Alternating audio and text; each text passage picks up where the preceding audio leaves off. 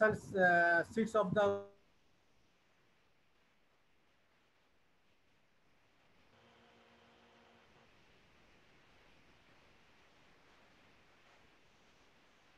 Sorry, ma'am. Sorry, sir. The sir has disconnected. We will be joining soon.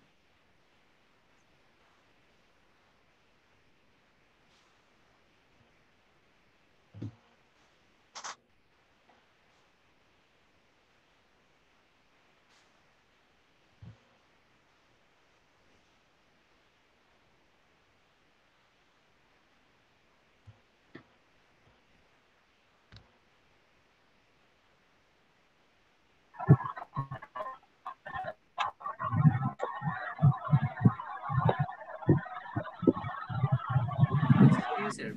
okay. Please continue, sir. Please continue, sir. Yes, sir. Okay, because you see, I disconnected. Okay, so today is the session 6 of the webinar series of cryptography, network security, and cyber security.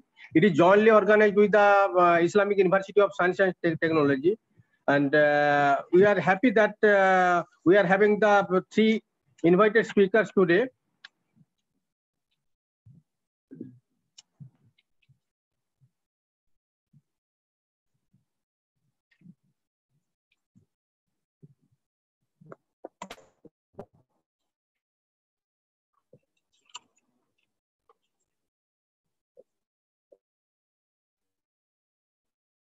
Dr. Oi Kong Lee, Gatron University, South Korea. Dr. David Galindo, University of Birmingham, UK, and Dr. Alice Mary, UK, Leuven, Belgium. So now we are with thanks to the all participants, and you see today we are having the three invited speakers. So due to the some problem, Dr. David will join sometimes later, and he will give the presentation. So due to some busy schedule, he will join sometimes later. So now today is our first speaker, Dr. Y. Kong Lee. Lee received his B Engineering in Electronics and MSc degree from Multimedia University in 2006 and 2019 respectively. In between 2009 and 12, he served as research and development engineering in several multinational companies in Malaysia. And PhD degree in engineering from University of Tunku Abdul Rahman in Malaysia in 2018, where he served as an assistant professor. He was a visiting scholar to Charlton University, Canada in 2017, Ming Chai University, Taiwan in 2016 and 18, OTH from Germany. He served several international served the reviewers of the several international journals and transactions. Now he will speak today tuning a GPU into a supercomputer. Now I also request to Dr. Lee, you can just give the few words to the audience. Okay. Can you see the screen? Yeah. Okay. Thanks for the introduction from Dr. Giri, and Please thanks for reshare, everyone. sir. Please reshare the screen, sir. Reshare the screen. Okay.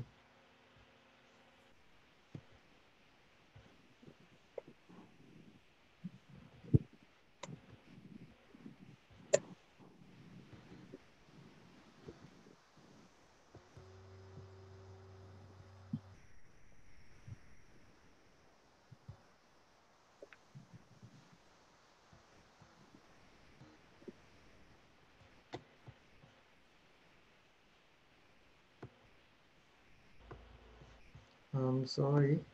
I'm trying.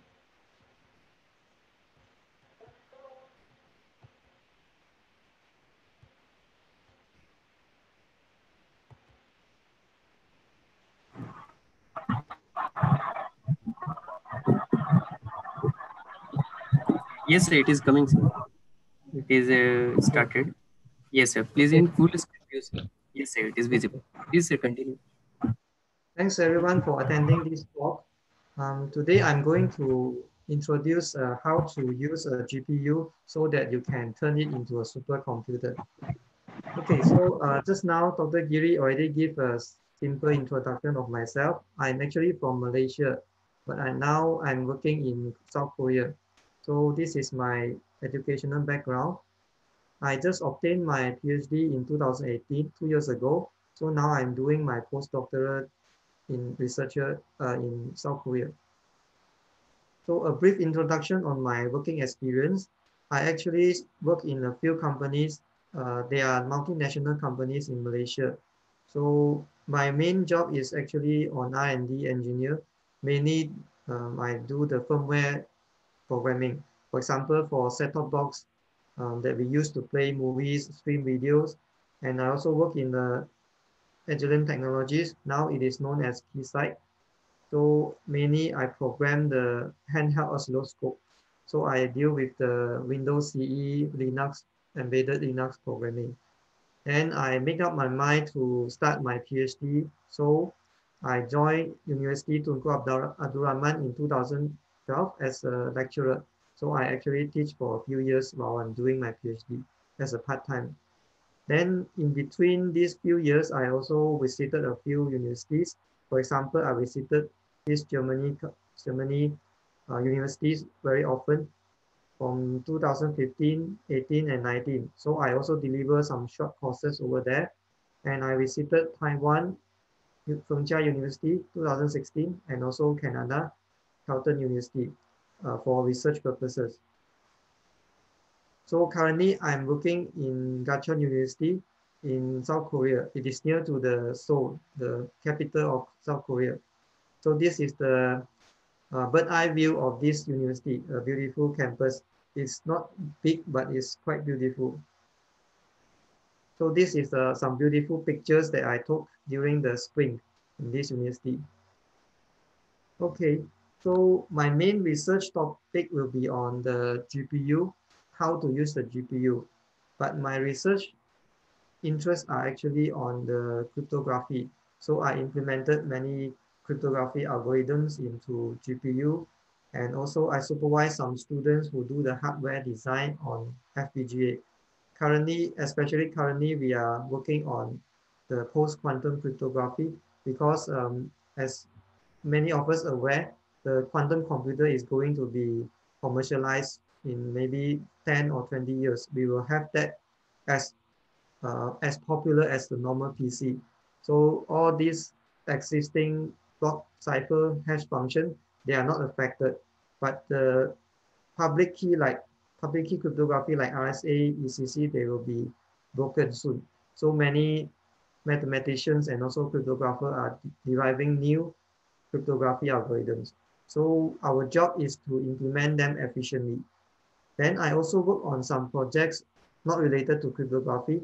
For example, numerical solver, sparse for the sparse numerical solver for circuit simulation, and also indoor positioning system. Okay, so I will start with a brief introduction on what is the difference between a normal CPU and the GPU. So we always use the CPU to perform tasks, the daily computing tasks. So we are familiar with it. Whenever we say multi-core, like quad-core, now even you have 6-core, 12 cores, it is being common to the users like us. But GPU actually has many more uh, cores compared to the CPU. For example, this is uh, norm, a normal, a mid-range GPU, okay, not a very high-end. It consists of a few thousands of cores. Okay. For example, RTX, this is the latest one, consumer-grade GPU. Inside the GPU, there's actually 2,944 cores. Okay. Then each of the GPU actually has a few thousand cores, but they are grouped into what we call a streaming multiprocessor. SP, streaming multiprocessor. So you can see that there's a group of processors over here. Inside the SM, you have many small cores, a few thousands of cores.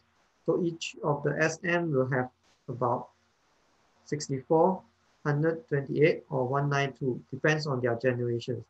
So these small cores are GPU cores. Then now you roughly have some idea. The GPU actually has many cores, and it is being packaged into the what we call a streaming multiprocessors.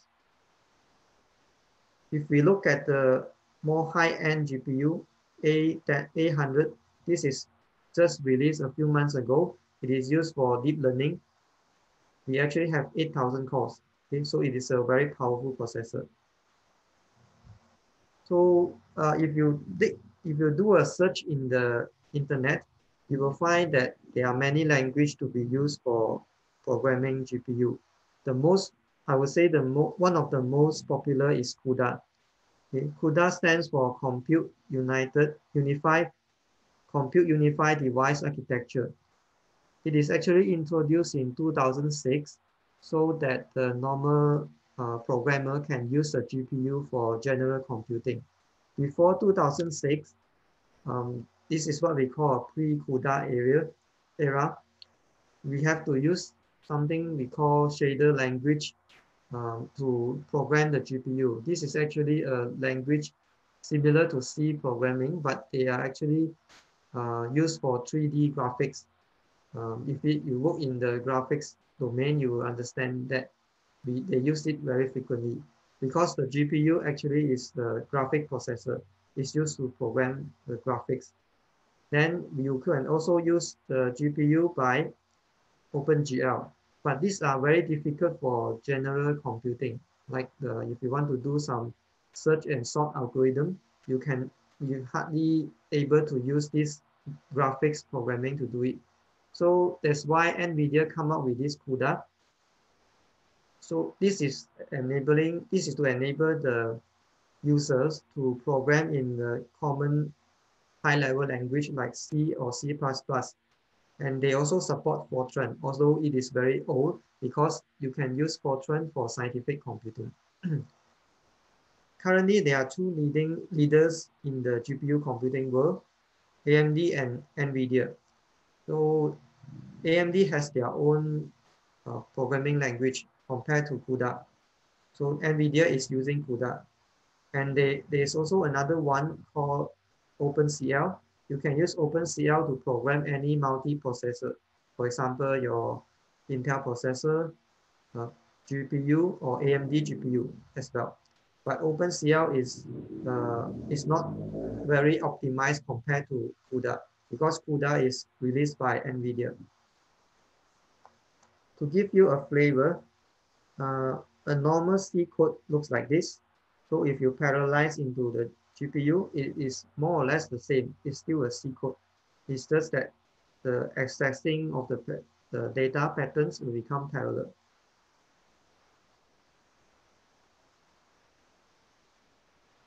Okay, so let's look at the architecture inside the CUDA programming. Okay, the programming model. We have hardware over here, the GPU hardware. So this hardware is organized when you write a program, it is organized in 3 levels: grid, block, and threads. Okay. So when we write a program, we use the same program to run on different threads. In the CUDA terminology, we call it a SIMT, single instruction, multiple thread.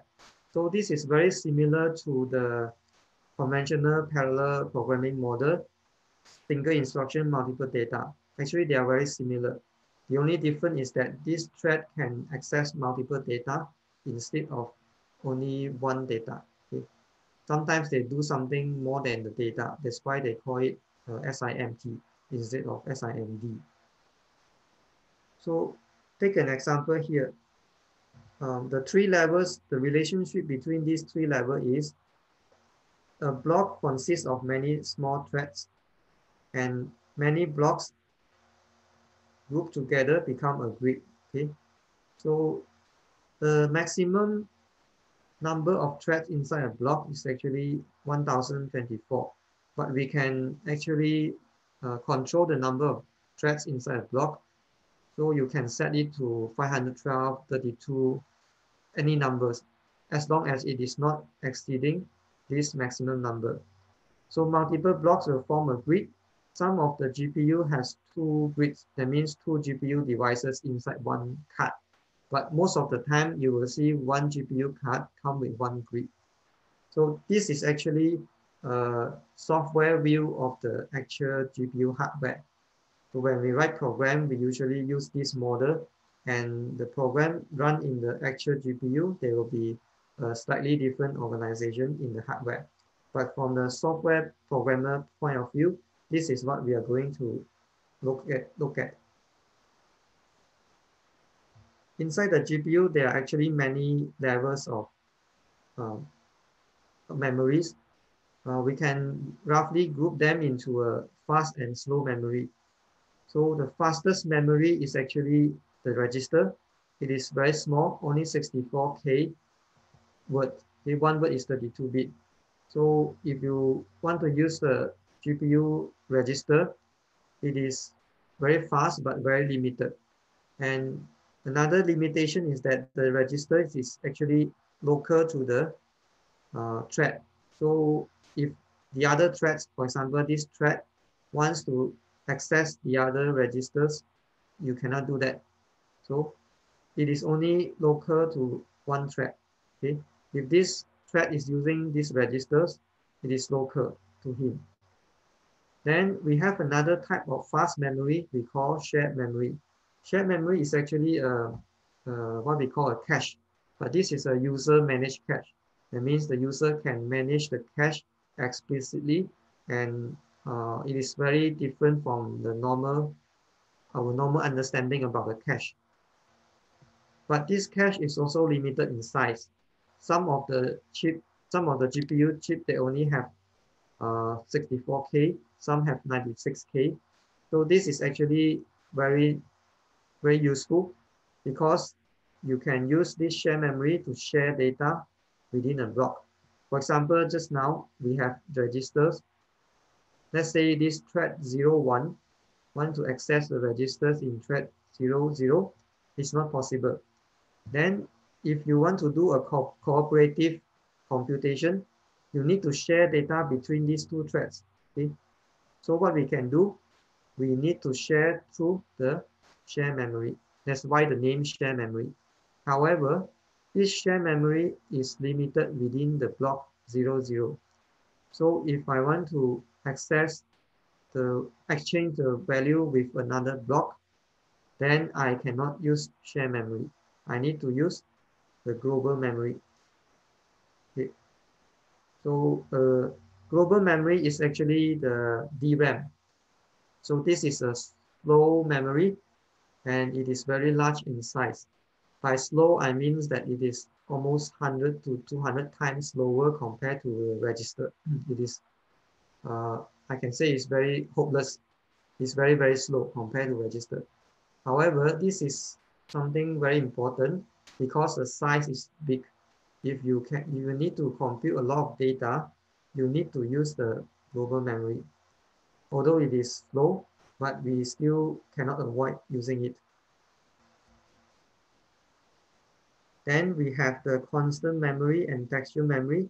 These two are actually the same piece of hardware, which is the DRAM, but they are actually being cached, and these are the read-only memory.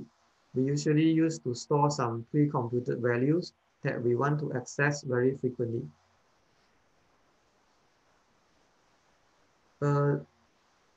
Okay, a simple view of how the GPU program looks like is they always need to go through these three steps.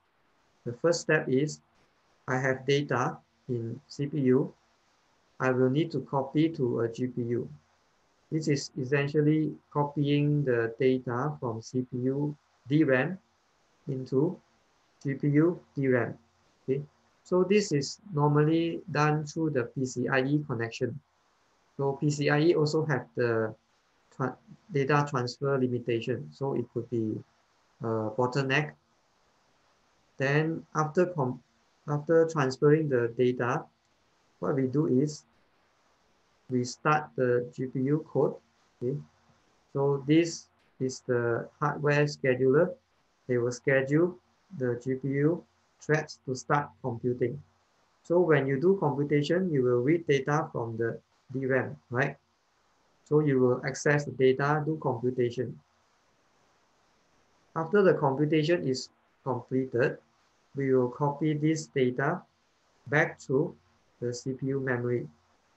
Okay, this is a process that we follow from first step, copy data, second, computation, and then third, we copy back. Okay, this is a very high level view of how the GPU programs look like. Okay, so just now I mentioned that this copying process could be slow. Okay, so we usually don't do the copying very often. We try to minimize the data copy between CPU and GPU as much as possible so that the performance is being preserved. If you copy too often back and forth, then the performance will be very, very slow. Okay. Now I'm going to share with you some techniques we use to actually optimize the speed of the program in GPU in order to make it a supercomputer. Okay, uh, the first thing is we need to maximize the throughput for global memory access because as I mentioned before, the global memory is a very slow memory compared to other memories inside the GPU because it is actually a DRAM. Then in order to let your program in GPU runs as fast as possible, the first thing is to optimize the global memory. Then global memory has a special properties. It is actually a DRAM. Then in DRAM, we have something we call a burst mode. So you can do a burst read or burst write.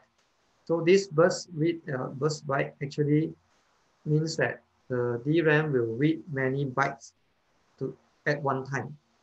So for example, uh, either 32 bytes or 128 bytes. This is actually based on what kind of cache you are using. So no matter how, the DRAM will not read only single byte. They will read many bytes at one time. In order to optimize the speed of global memory, we need to read in this similar fashion.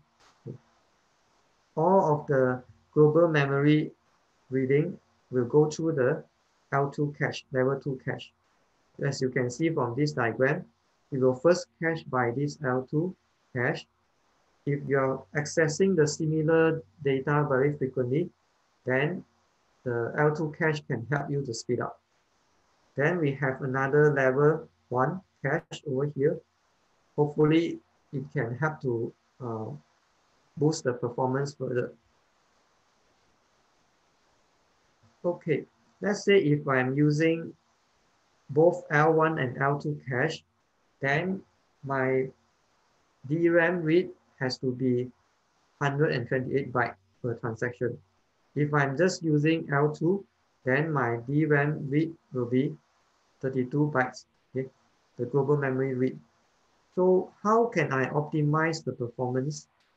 Is I need to make sure that I read all the data I need in one time. Okay? As I mentioned, this is the magic number, 128 bytes. So I need to make sure that I organize the data in a way that 128 bytes can be read in one cycle. So I don't have to repeatedly reading many different bytes. Okay, okay. Let me give an example. When we want to optimize the global memory read, we have to make sure two properties. First one is we need to have the we need to make sure the address of what we are going to read is actually a multiple of either 32 bytes or 128 bytes. So in the normal case, we will enable L1 and L2 cache. So we follow 128 bytes. So we need to make sure that the address, starting address of what we are going to read is actually a multiple of 128 bytes. If we do a misaligned loading, then the performance will be degraded. I will show you example later. The next property is that we need to make sure the coalesced memory access. By coalesced memory access, I mean you need to organize the data that you are going to read next to each other. So they are in a contiguous chunk of memory. So we do not want to read the data at different memory locations. That's what I mean. So by following these two properties, we can ensure a good global memory read and optimize performance. For example, here, this is a best situation because we can see that thread 0 is reading this data at a line memory 128. So this memory stopped at 256, exactly 128 bytes. Okay. Then you can see that every byte, each thread is reading the location next to each other. That means they read 128 bytes and they consume all of the data completely. So there's no waste. In this case, this is the best case. So we can actually make sure that all the data that we read are 100% being processed. So this is the best case. Another case, which is not so good, is that I'm reading data outside of the contiguous location. So the previous slide, you can see here, all of them reading next to each other. But this one, you can see thread 0 is reading somewhere else. And then here, thread 27 are reading somewhere else. Thread 31, somewhere else. Okay, then in between, of course, this is good. But if you observe this, you will know that I need to read 3 times, okay, because the first time is here. The first time is from address 0 to 128, okay, I read 1 time. Because the DRAM is reading 128 bytes, he doesn't care how much you consume, okay, but he will read 128 bytes. First read will be consumed by thread 0 and thread 1. Then the next read will be consumed by here, okay, the green color here. And the third read will be from 256 onwards. So we have to read 3 times in order to completely consume the data. So this is not a good practice. We have to avoid this one.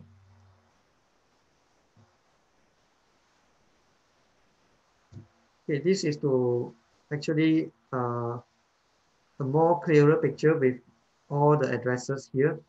So in one warp 32 threads, we actually read all the data here and consume. Okay, this is the best. Because we consume all the data that we read, we call this utilization by 100%. Okay? There's no data wasted. This case is also good, although it is not coalesced. You can see that all the threads are reading different locations of the memory. They are not next to each other. But the good thing is we consume all the data that we read, 128 bytes. So this is still considered a good case with 100% utilization. Okay. So let's go back to this slide.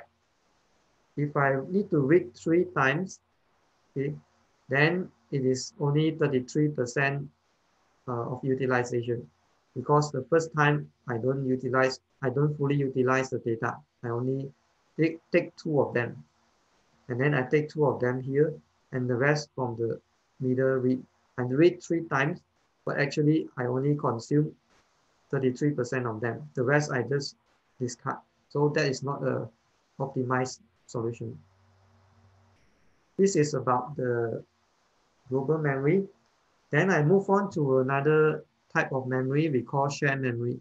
This is important because most of the time we need to cache some important data. For example, the pre-computed data we can cache over here. And sometimes we need to exchange data between different threads. So this shared memory is designed in a very special way. It is different from the normal memory in the sense that they are organized in 32 banks. Okay? There is a reason behind this. NVIDIA designed the GPU architecture to be executed in 32 threads unit. They call it a WAP. So these 32 threads will always execute the same instruction. So for this case, if I want to read the shared memory, I will have 32 threads running in parallel. That's why we have 32 banks of shared memory. Inside each bank, you have many locations. So for example, if I have an array, I will need to store here 0, 1, 2, 3, 4, 5 until 31. If I have more data, it will go back to the bank 0. Okay, this will be a rotation until all the memory is filled. So if you have a large array, they will be organized in this way, different banks. What is the best case? The best case is, the most optimized case is that there is no bank conflicts. So that means if I have this thread 0 to thread 31, I'm reading to the memory location in shared memory, which is all different, okay, different banks. Then there's no conflict. Everyone happily read the data in a parallel fashion. Okay? So you can imagine this as a normal C. If I do a C program, I declare an array 64, it will be stored like this in different banks.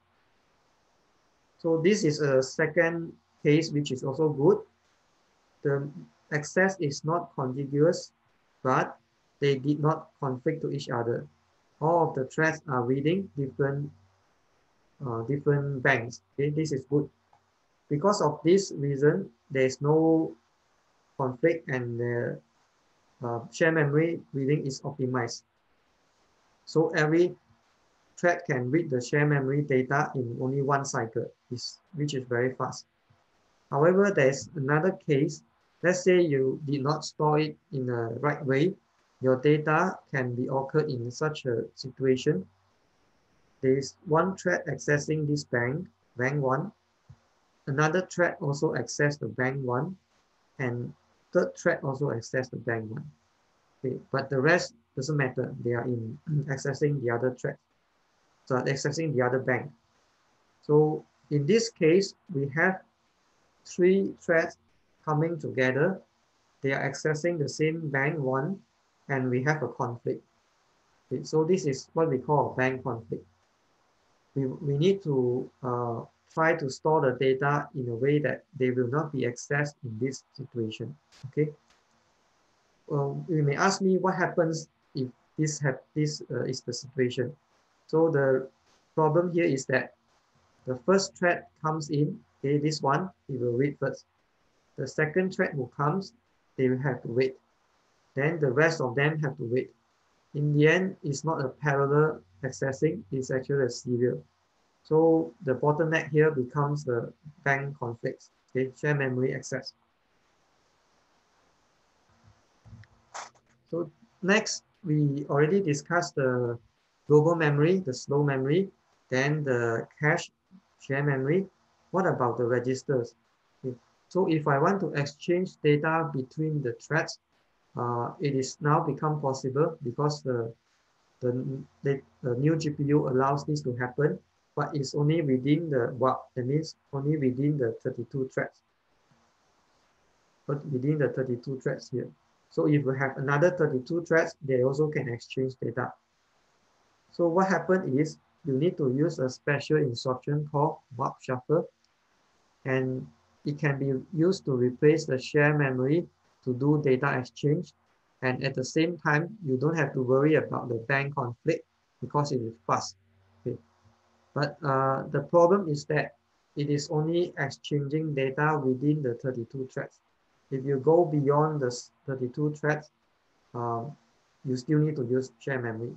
So these are the limitations we need to consider when we write program to optimize the GPU code. And this is a very more detailed examples. I hope I won't scare you away. The reason I want to explain this is I will use this technique in the presentation later, that I show you how we can use this to speed up the computation of hash function. When we want to use the warp shuffle, there are a few versions. I choose the simplest version. This is a command where you specify the variable you want to read and which thread that you want to read, and this is the mask. Okay, so for example, I use this instruction. It means that I want to read the variable name with x from thread 3 and stop at thread 16. Okay, so if you read, you look at this figure, for thread 0 to thread 15, they will all read the variable x from this thread 3.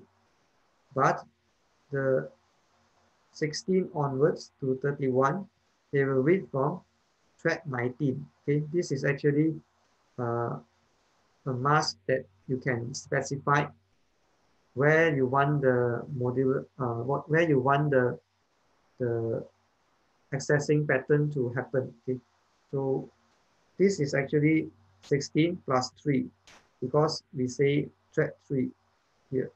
16 plus 3. If I specify 32 here, then all the threads will just read from thread 3. Okay. So this is the one of the instruction to use warp shuffle. Okay. The presentation before this is more on the technical side of how to optimize the performance of GPU. Now I'm going to share with you some interesting applications. I think GPU becomes very popular due to two reasons. The first is, of course, deep learning. Many people using it to train the neural network. But recently, it becomes popular not only for deep learning, but also for Bitcoin. Okay. But I'll tell you, Bitcoin, you cannot mine with the GPU anymore. You need a special hardware. So GPU is used to mine Bitcoin maybe in 2013, 2012. Now you cannot do it anymore. But there are many people use it for mining the other cryptocurrencies, the new cryptocurrencies. Then in cryptography, we can also use the GPU to accelerate TLS protocol, transaction layer security. This is widely used to do a secure computing, for example, HTTPS. When you want to log into a secure website, you need to use TLS protocol. And there are also people use this GPU to do cryptanalysis, attacking the crypto algorithm. For example, I want to recover a password. I can actually implement it into GPU to crack the password. It's possible. Then there are also people use the GPU. Actually, it's very common to do scientific computing. For example, matrix computation, solver, linear solver, finite difference, and many more. I myself use it for circuit simulation. So it's becoming very popular now. The next two case studies, I'm going to focus on how to use the GPU to accelerate the cryptography algorithm, which is my main research topics, my main research interest. The first one is about the AES, is an encryption scheme. AES is standardized in 2001 as the encryption scheme, block cipher. It is widely used to encrypt data. Okay. So one of the mode, actually we have 5 modes to operate. Actually there are more, but these 5 are more common. these modes can be used to encrypt data using the block cipher. However, only ECB mode and the counter mode, ECB and CTR, these two modes can be parallelized because there is no data dependency between each block. Other blocks, they are data dependency, so you cannot do a parallel computation. For ECB mode, it is not safe because the key is the same. Okay, that's why the only way we can implement this AES in GPU is to use the counter mode. So you can see the counter mode does not encrypt the data, it encrypts the counter values. So every counter values will be encrypted in a parallel fashion. Then in the end, we XOR with the plain text to generate the ciphertext. This is why we can do a parallel computation. Okay, this is just a very brief introduction. Okay, I know many of us already know about AES. So what I want to point out is that all these operations can actually be simplified by a lookup table because the computation in the finite field can be pre-computed in a table form. However, this table is very large. We need 4 T-box, so it is 4 kilobyte. But sorry, 4 kilobytes. We can store this into the share memory. Is within the limit. This is a good news. Then, if you store everything into T-box, the computation becomes very simple. We just need to access the T-box, XOR them, and you get one data. Okay. There are 2 ways to implement AES. One is that I use one thread to encrypt one counter value. Another way is that I use many threads to encrypt one AES. Okay.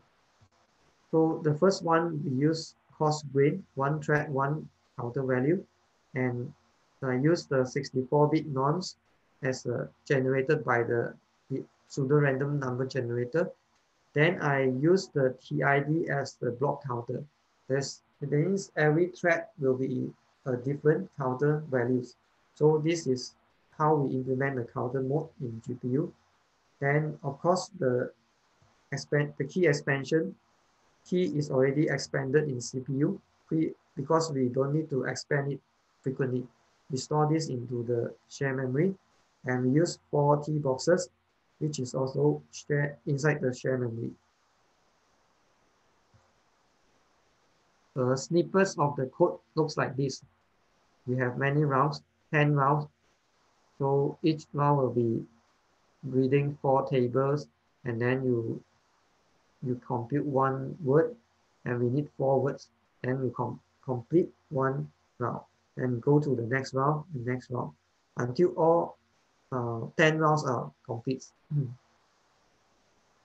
Okay, we can also do it in a fine-grained manner because we observe that, okay, let's go back here. There are 4 words over here. Each word is 32-bit, okay? Because AES is 128-bit. Okay? They are computing 128-bit plain text. We can actually use 4 threads to do one AES. Each thread will focus on one word. Okay? In this case, it's called a fine-grained implementation.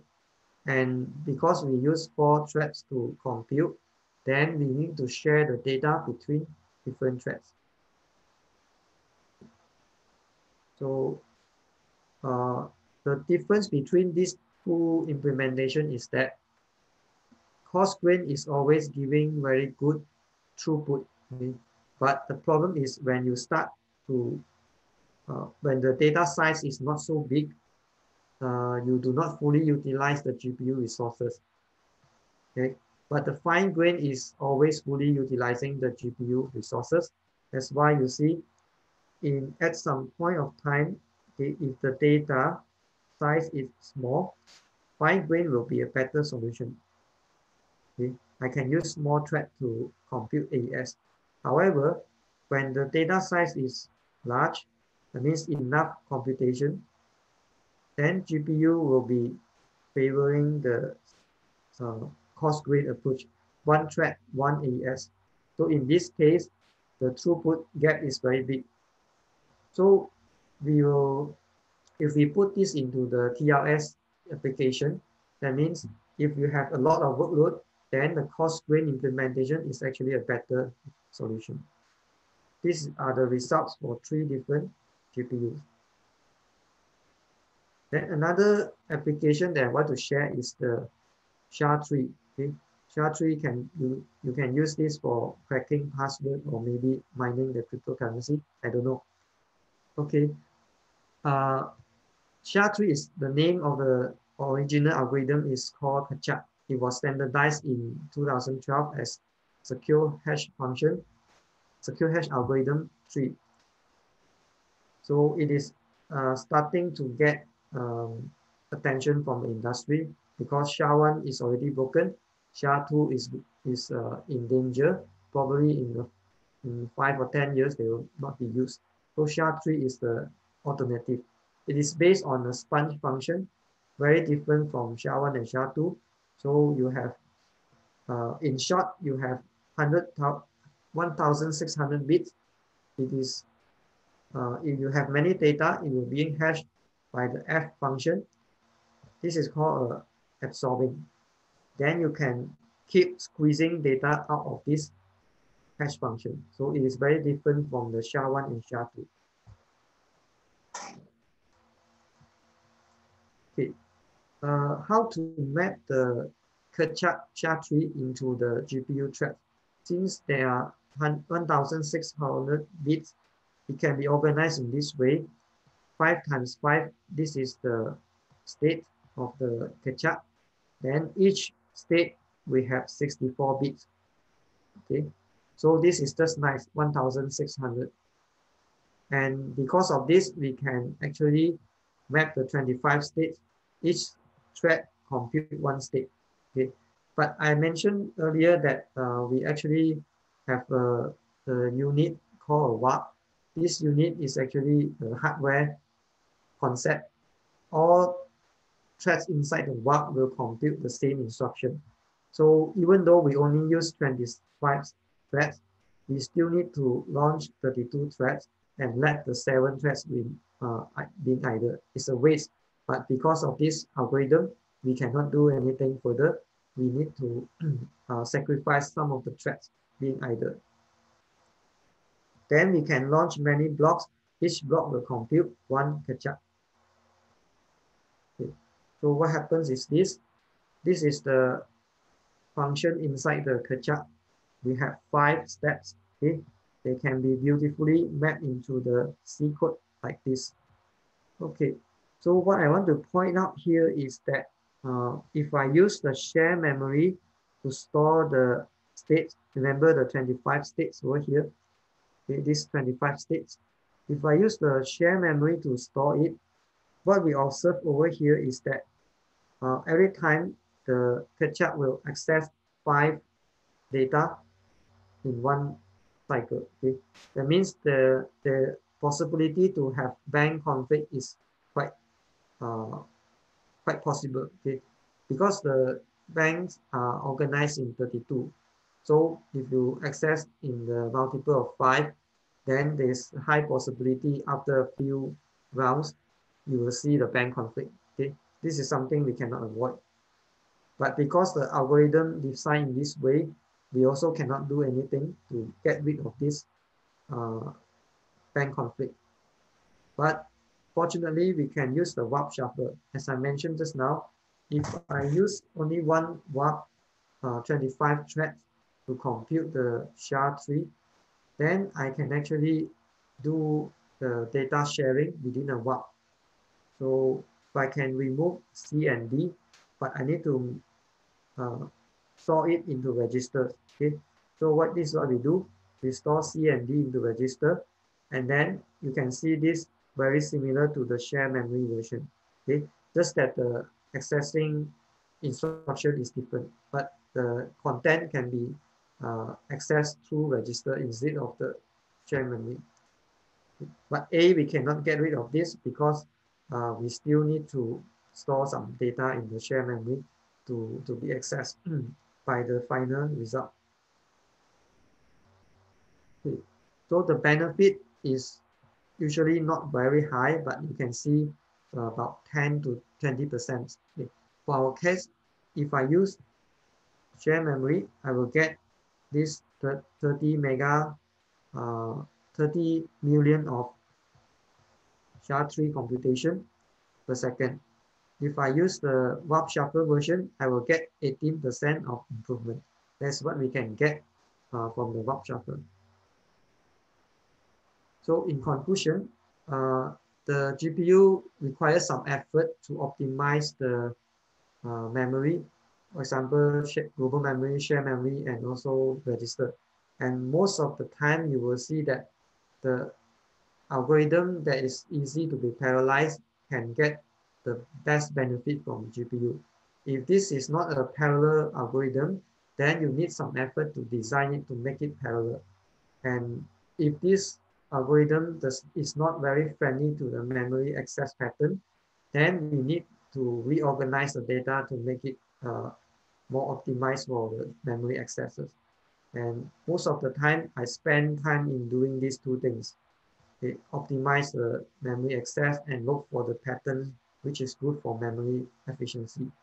However, I can say that GPU is very useful if you use it correctly, and it can be used to compute many algorithms.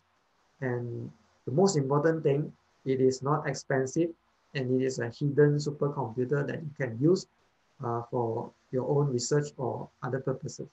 Okay, so thanks.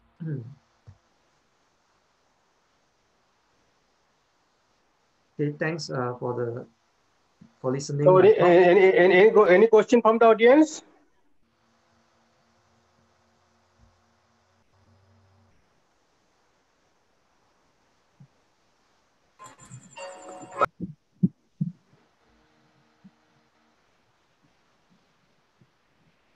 Participants are requested to kindly post the questions in the question answer section or in the comment box.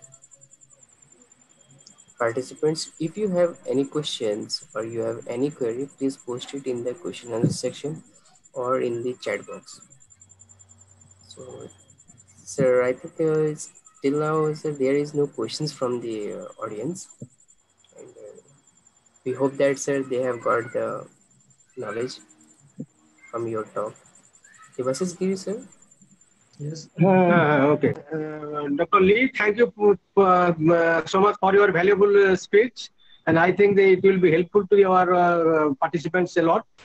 So thank you. You have spent a lot of time for discussing this thing. Okay, the participant is having any queries, then later on they can send the email to you. Okay, sure. Okay. Thank you, Dr. Lee. Thank you you very much. Thank you. Thanks. So our next speaker is Alice Mary.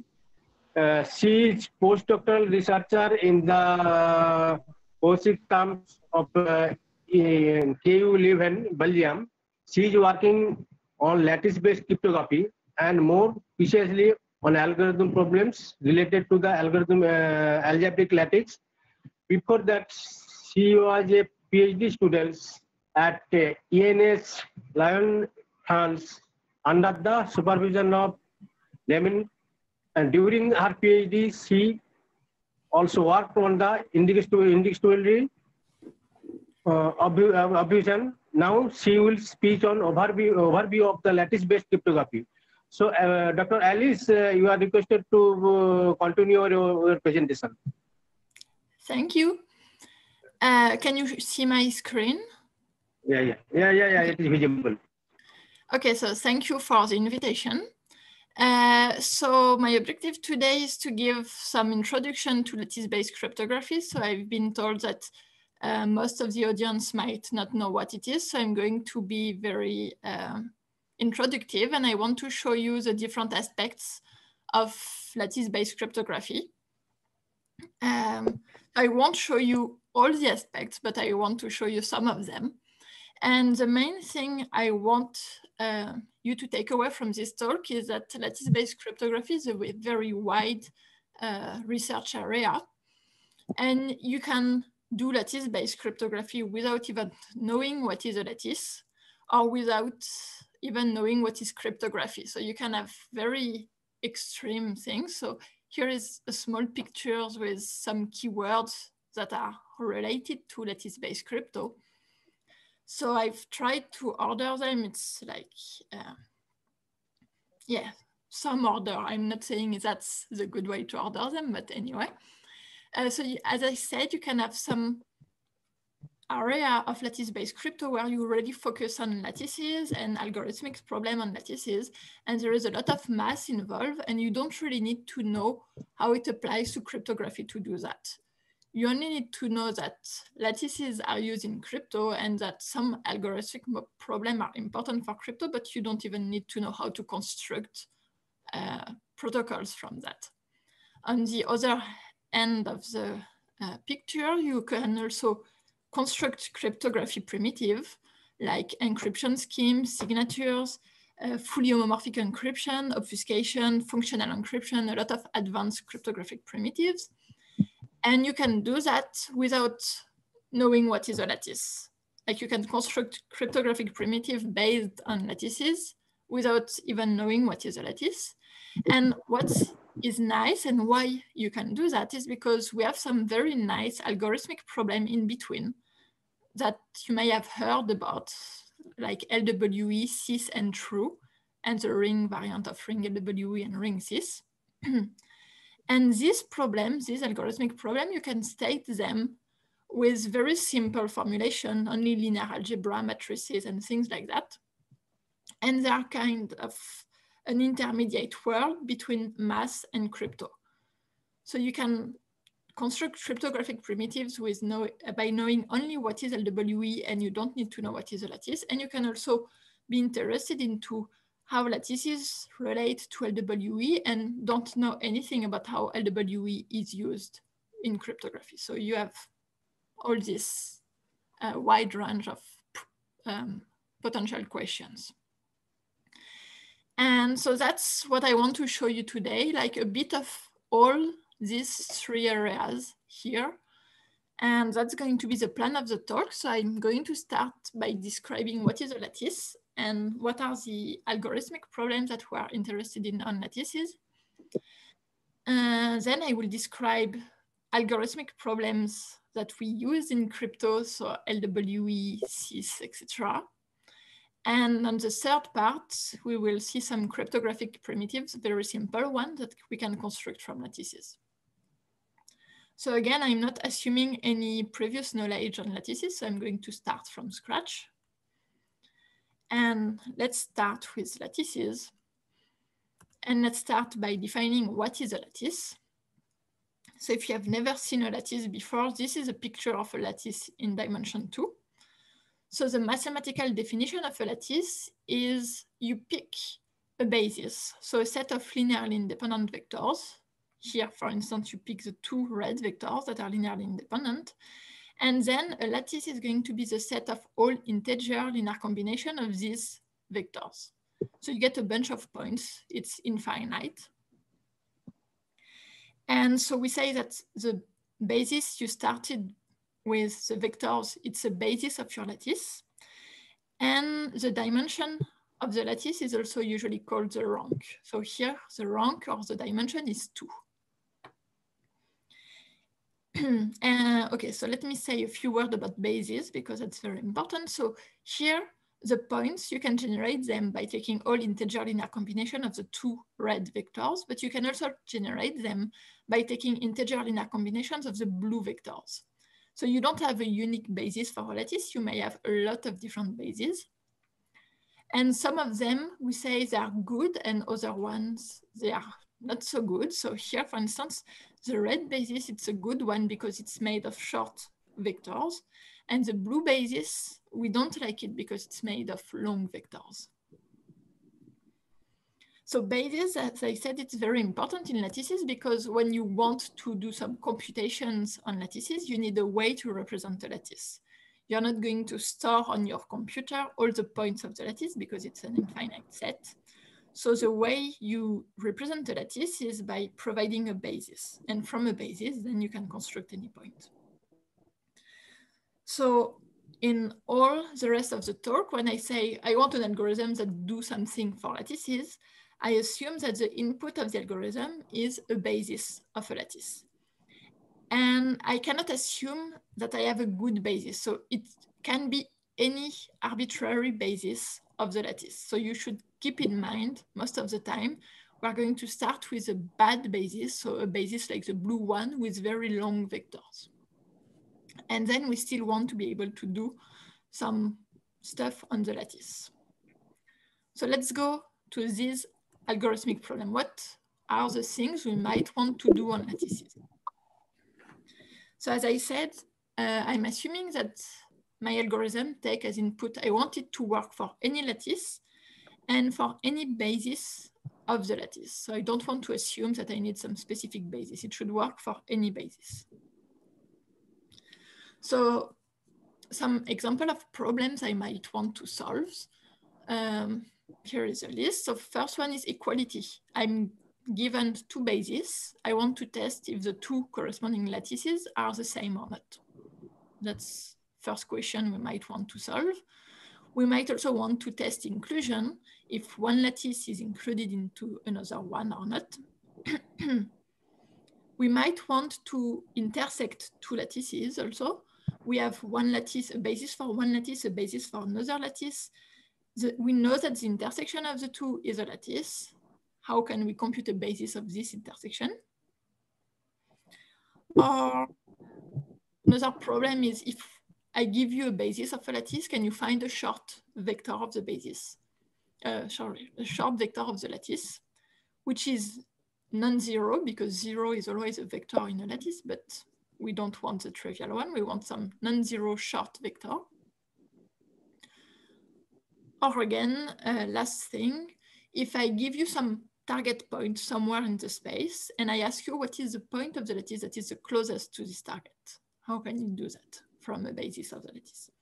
So these are a bunch of examples of lattice problems, and not all of them are easy to solve. So essentially, the first three problems, you can solve them easily given any basis of any lattice. Meaning, so here I'm speaking from a theoretical point of view. So what I say is easy means you can solve it in polynomial time. And when I say that something is hard, it means for the moment, we don't know any algorithm that solves this problem in polynomial time. So the first three problems like testing equality, inclusion, intersection, you can do that by doing mostly linear algebra on the basis, and you can do that in polynomial time. The last two problems, for the moment, we don't know how to solve them efficiently. And that's why we're interested in these problems for cryptography, because we want some hard problem. And so from some hard problem, we will be able to construct secure cryptographic primitives. So the first three, I'm going to forget about them. It's something easy, but the last two, that's the one I want to focus on. So let me give you a bit more information about these two problems. So the first one is called the shortest vector problem. It's a very famous problem related to lattices, probably the famous one. So it's the following: you're given a basis of a lattice, and you want to find a shortest vector of a lattice, of the lattice. So here, the red vector is one of the two shortest vectors. You can see that if I do minus this vector, I get another shortest vector. So it's usually not unique, but it's one of the shortest vector. And I'm going to write lambda1, that's the Euclidean norm of this shortest vector. So that's SVP, the shortest vector problem. You can have an approximation variant of this problem where you don't want to find the shortest vector, but some short vector up to some approximation factor times lambda1. So here, for instance, with approximation factor 2, you want to find a point in this sphere. And this is called approximate SVP. So that's for short vector. Now the closest vector problem, CVP, is the following. You are given again a lattice, and you're also given a target T, which is somewhere in the real space spanned by the lattice. And you want to find the point of the lattice that is the closest to T. And again, you have an approximation variant of this problem where you just want to find a vector that is not too far away from your target. So as I said, these two problems, SVP and CVP, shortest and closest vector problem, they are supposed to be hard to solve. So what I mean with that is, so it's going to be hard to solve when the dimension n of the lattice increases. So in dimension 2 here on my picture, it's easy. But if you imagine some lattices of much larger dimension, it becomes harder and harder to solve. And this is true even if you allow quantum computer. So this will be very useful because then you can construct post-quantum cryptography from these problems. And so of course, if you consider the approximation variant of the problems, they become easier and easier when you increase the approximation factor. But if you keep a relatively small approximation factor, let's say polynomial in the dimension, then the problems are still very hard to solve. So how much hard are these problems? Here you have the best algorithm we know for solving the shortest vector problem and the closest vector problem. Even if you have a quantum computer, we don't know how to do better than that. And here I'm plotting the runtime of the algorithm depending on the approximation factor we want to achieve. So if you want to solve the exact problems with no approximation factor 1, you see that the algorithm runs in time 2 to the n, so exponential in the dimension of the lattice. On the other extremity, if you are okay with very large approximation factor, so with a 2 to the n approximation factor, you can have an algorithm that solves this problem in polynomial time, and you have all the trade-offs in between. So if you want an approximation factor 2 to the square root n, you can reach it in time 2 to the square root n. So for cryptography, we want hard problems. So basically, cryptography will happen in this regime. We will use the closest vector problem and the shortest vector problem with small approximation factors so that the best algorithm we have is exponential in the dimension. Okay, so we have hard problems. Let me just give you some numbers about how hard this is. So I want to give you numbers about solving exact SVP, so exact shortest vector problem. So here, I said the runtime, the best runtime is 2 to the n, but I mean, it's a big O of 2 to the n. So what about in practice, how efficient are the algorithms we have? So if n is 2, it's very small. And as I said, it's very easy in practice to find a short vector. We can do that even by hand. And I'm going to show you on the next slide how to do that. Yeah, you're going to see it's very simple and very efficient. If you start increasing the dimension, and if you are some regular person like me with a laptop and you don't want to implement your own algorithm, you just want to use what has been implemented in Python or Magma, you can go up to dimension 80 or 100, something like that. So that's for a regular user. If you have a very big computer and you are okay to spend a lot of time implementing very good algorithms optimized for your computer, you can reach dimension 170. So that's the maximal dimension in which someone has ever been able to solve the shortest vector problem.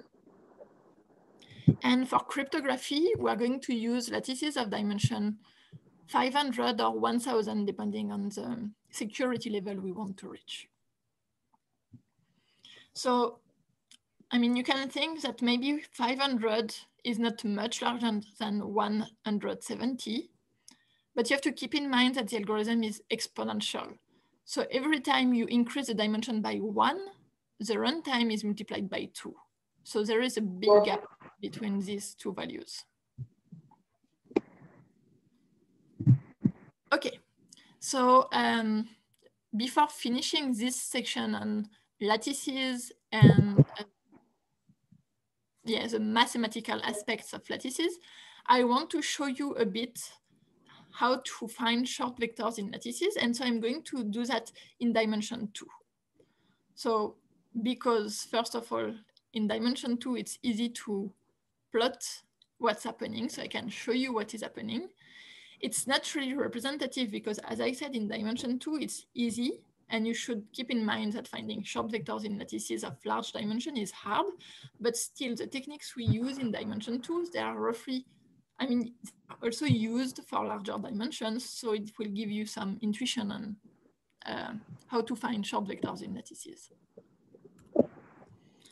Okay, so in dimension 2, the algorithm we can use to find short vector is called Lagrange-Gauss.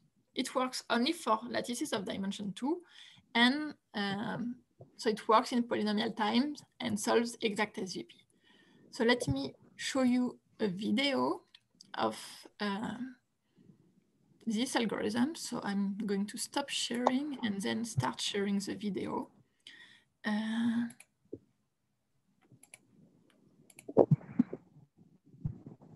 I hope you see the video.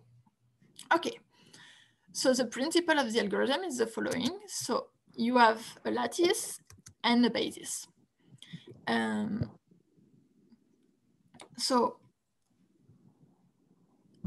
Sorry, okay. On the left here of the video, you have the lattice. I'm just showing that so that you see what happens and you see what, the lattice and everything. But on the computer, you don't need to know what's happened on the lattice. And as I said, on the computer, the only thing you need is the basis. So here it's the basis of your lattice. The first column is the coordinates of B1, and the second column are the coordinates of B2. So that's the only thing the computer is going to work with. But let's keep the picture on the left. Okay, so the first step of the algorithm is we're going to rotate the space so that B1 becomes horizontal. So we just do a rotation so that B1 becomes horizontal. It's not doing anything. It's just going to be easier for us because once we update it, we have updated the basis so that B1 is horizontal. And now since it's horizontal, the second coordinate of B1 is 0 because there is no component on the vertical axis. So that's just for that. It's going to be easier for us to have this coordinate being 0 in the matrix. So that's the first step. The second step, we are going to reduce B2 by a multiple of B1. So we are going to make B2 as small as possible by removing to it an integer multiple of B1. So here, if you look at the basis, we cannot modify this second coordinate of B2 because this is 0 on B1. So you can remove as many multiples of B1 as you want. This is going to be unchanged. But you are going to try to reduce this coordinate as much as you can by subtracting integer coordinates of this, integer multiples, sorry, of this coordinate. So this is just roughly doing a Euclidean division, except that you have real numbers instead of integers, but it's really just Euclidean division. So you find the best integer that makes you as close as possible to 2.9, and then you reduce B2. So we have reduced B2 as much as we could. And now we just swap the two vectors. And we are going to start again all the steps. So we are going to go back to the first step, which is rotate so that B1 becomes horizontal. You should see that now B1 is smaller than previously, right? So B1 is horizontal, so we have a 0 on this coordinate. Then we are going to reduce B2 by an integer multiple of B1 to make it as small as possible. So we do a Euclidean division. we reduce B2, and now B1 and B2 are as small as we can. So we have obtained an optimal basis, and one of the two vectors is the shortest vector of the lattice. So yeah, we swap, and that's all. We are done. So essentially, in 2 steps here, we have reduced the basis to the shortest basis of the lattice.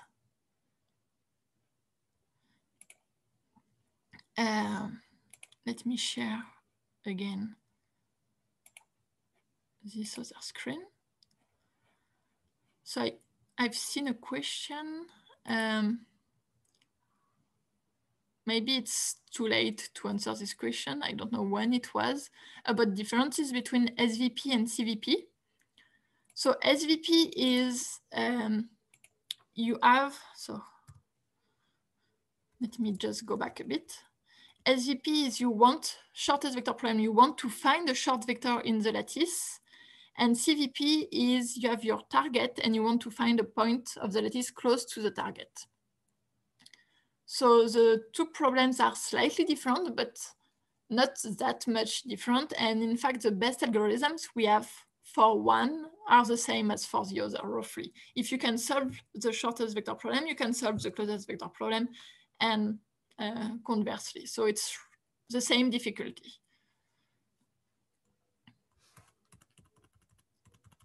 Okay, so let's go back to the algorithm for lattices in dimension 2. So yeah, so I hope I've convinced you that in dimension 2, it's very easy to find short vectors. You can do that in a few steps, just doing Euclidean divisions. But yeah, don't forget that it's only the case in dimension 2. And when you start increasing n, it becomes much harder to solve. But still, so you have seen a bit of lattices and how to manipulate lattices. So that's all I wanted to show you about lattices and lattice problems. And now I want to move on to LWE and CIS problems and how we can use them for cryptography. So first observation from the shortest vector problem and the closest vector problem are the following. So if you, okay, we have algorithmic problems that are hard to solve. So we want to use them for cryptography, but the main difficulty is that they are worst case problems. So what I mean by worst case is that we know that they are hard to solve on the worst case. So we don't have an algorithm that works for all lattices. But it might be the case that some lattices are still easy for solving the shortest vector problem and the closest vector problem. Or maybe some basis of a lattice makes the problem much easier.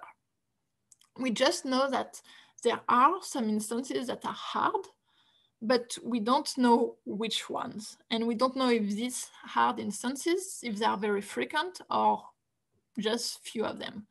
It's a bit the same if you think of cryptography and you say, hey, let's base cryptography on NP-hard problems. I know that SAT, satisfiability, I don't know, like solving SAT formulas is NP-hard. So let's base crypto on SAT. And the problem when you do that is that you don't know that when you pick a random SAT instance, you don't know if it's hard to solve. And most of the time, depending on what you call a random instance, but for natural distribution of randomness, a SAT instance is going to be very easy to solve. So you don't know how to sample hard instances. And that's why worst case problems are not very well suited for crypto. And what we would like for crypto are what we call average case problem, which are problems that we know are hard with overwhelming probability when I pick a random instance of my problem. So let's see some examples. So SVP and CVP, they are worst case, and we don't, I mean, yeah, they're not average case problems. So that's why we introduced some average case problems. And the first one is the SIS problem, short integer solution problem. It was introduced by Aitai in '96, and it's the following. So we have a few notations. So Q and B, they are both integers, and you should think of B as being quite small compared to Q. And I'm going to write, so this is quite regular for lattice-based crypto, ZQ is Z mod Q. So the short integer solution problem is the following. You sample a uniform matrix A with more rows than columns. So you have M rows and N columns. And you want to find a short vector X, which is non-zero, such that X times A is 0 mod Q. So thanks to the condition that M has sufficiently many rows, so we want M to be larger than N log Q, we know that there should exist a small solution, but finding it is hard. And in fact, we can prove that, okay, so this is an approximative statement, but that's the idea of the reduction. If you can solve this problem with non-negligible probability, so non-negligible, you can think of like, let's say we want to solve it with probability more than 2 to the minus 80, then it means that you can solve the shortest vector problem in any lattice of rank n. So here it's a bit approximative. It's not SVP, but it's some variant of SVP that you can solve, but let's forget about it. So essentially, as long as you assume that the shortest vector problem is hard in the worst case, so there is at least one lattice in which this problem is hard, then you can prove that the SIS problem is hard to solve and an attacker probability less than 2 to the minus 80 to be able to solve it when you pick a random instance A. So you can now use that for crypto. You can just pick a random matrix A, and that can be your public key, and you know that it's going to be hard on average with high probability. So yes, that's the SIS problem. Let me just mention, so you can, if you don't know about lattices, you can still understand the SIS problem, right? It's just some problem that can be stated with matrices. You just need to know what is a matrix and what is modulo Q, and you can state this problem. So it's not obvious, probably at first, that this is related to lattices. So I just want to show you why this is related to lattices. So we have our problem, and I'm going to consider the lattice spanned by all the vectors in Zm, such that all the vectors X in Zm, such that X times A is 0 mod Q. This is a lattice. So it's a set of points here.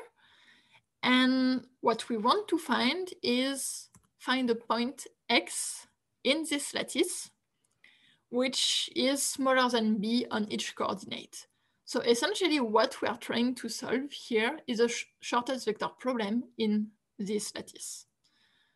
So even though you can state it with only matrices, SIS is really an average case shortest vector problem. It's some lattice problem. Okay, so that's for SIS. Let's go to the learning with error problem, which is a bit more recent than SIS and usually more used in crypto. So if you have heard about lattices, probably you have heard about LWE and maybe not about SIS. So again, we have two integers, Q and B. B is much smaller than Q. The LWE problem is the following. So there are a lot of variants of LWE. I'm just showing you one of them, which is maybe not the most frequent one, but it's still equivalent to all the other variants. So LWE is the following. You're going to sample a square uniform matrix. And you're going to sample two short vectors S and E. Yeah, I didn't say that on the previous slides, but I'm trying to be consistent with colors. So blue is small, orange is uniform, and black is we don't know. So you sample two short vectors S and E, your uniform matrix, square matrix A, and you are going to output A and a vector B, which is A times S plus E modulo Q. And the learning with error problem is recover S or E from this. You just have A and B. So just a few remarks on these problems if that's the first time you see it. So it's called learning with error because this is an error and you kind of want to learn this, but you have some errors on it. And if you didn't have any errors E, what you would get is A times S, and A is invertible with high probability. So from A times S and A, you can just invert A and recover the secret. So if E is 0, this is an easy problem. But when E is non-zero, this becomes harder to solve. And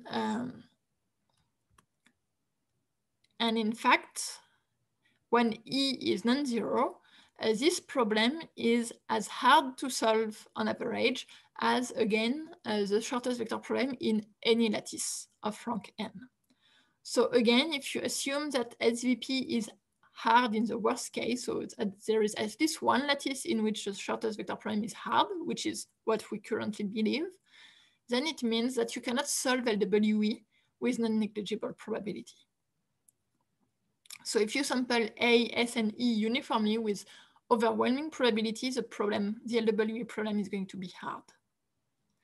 And so again, like this, oh, I see questions.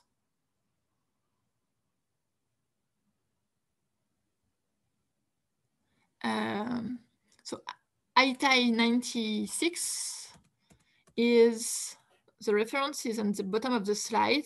So it's essentially the first article constructing cryptography from lattices. Interesting cryptography from lattices. It was by ITI in 1996. And the other question was, I don't see it anymore. Yes. Where may we apply SVP or CVP in crypto? So probably I answered it since, but let me say that again. So we are not going to use SVP and CVP directly for crypto. We are going to use them via the LWE and the CIS problems. And I'm going to show you on the next section how LWE and CIS can be used to construct crypto. And the point is that these problems, we know that, like here, we know that if these problems are hard to solve if the shortest vector problem is hard to solve. So it's kind of via a chain of reductions, we show that if the cryptographic, let's start on the other hand. If the shortest vector problem is hard to solve, then LWE is hard to solve, and then your cryptographic construction is secure. Okay, so going back to LWE.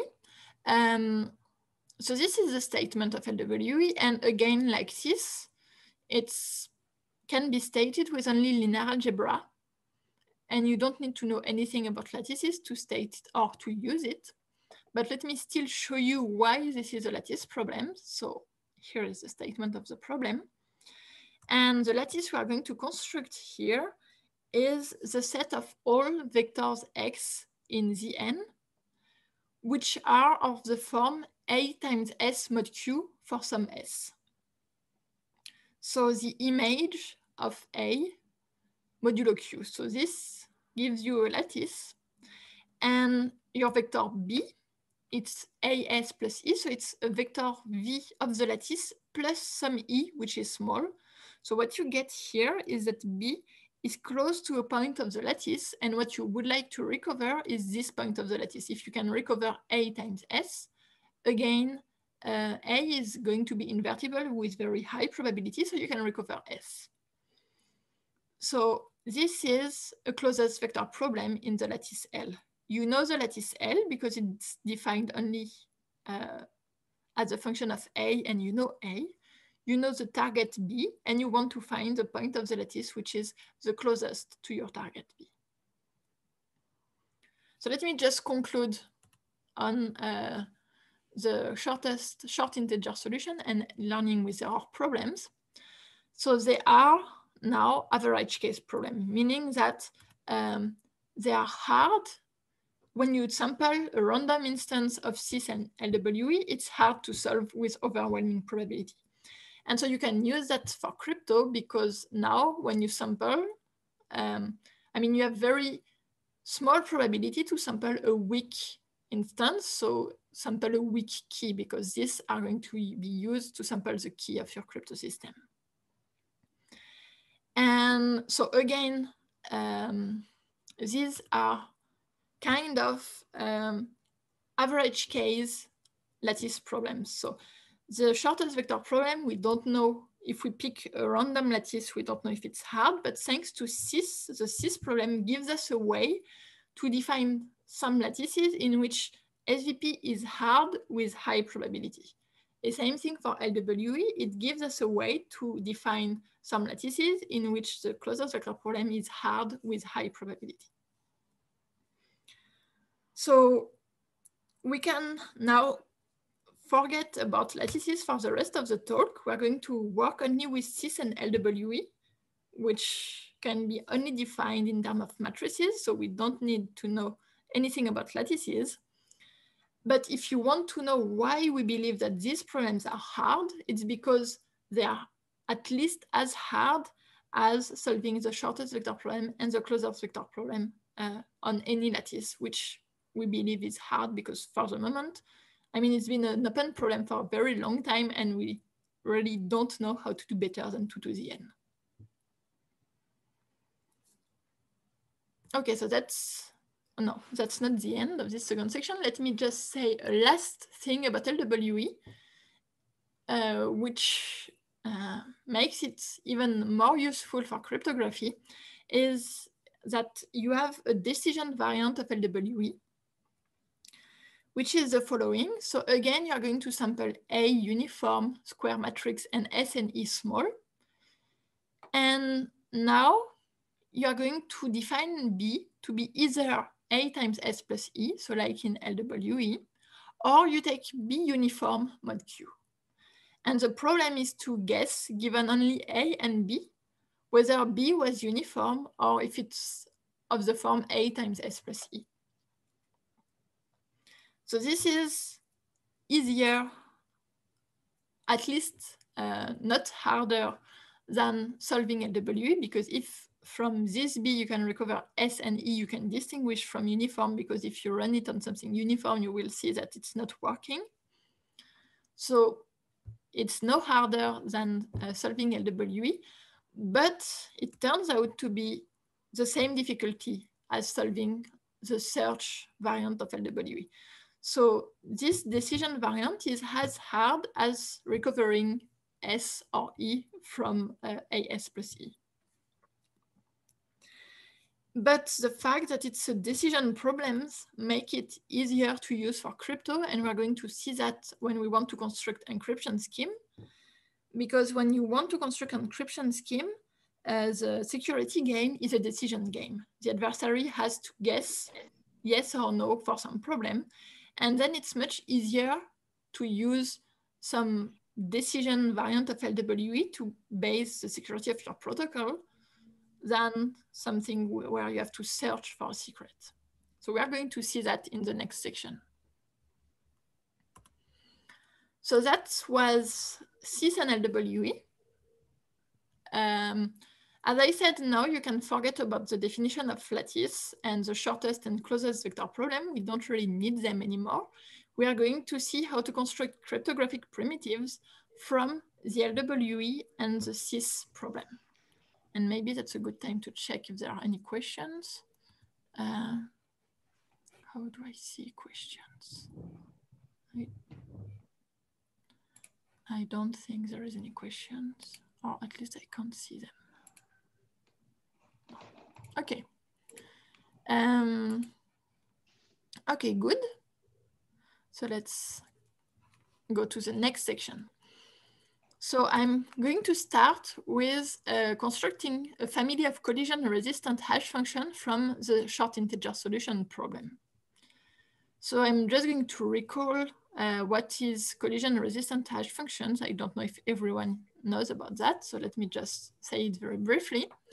So you have a family of functions from a set S to a set S prime, and you say that it's collision-resistant hash function if it's compressing, so you want that the output set is smaller than the input set.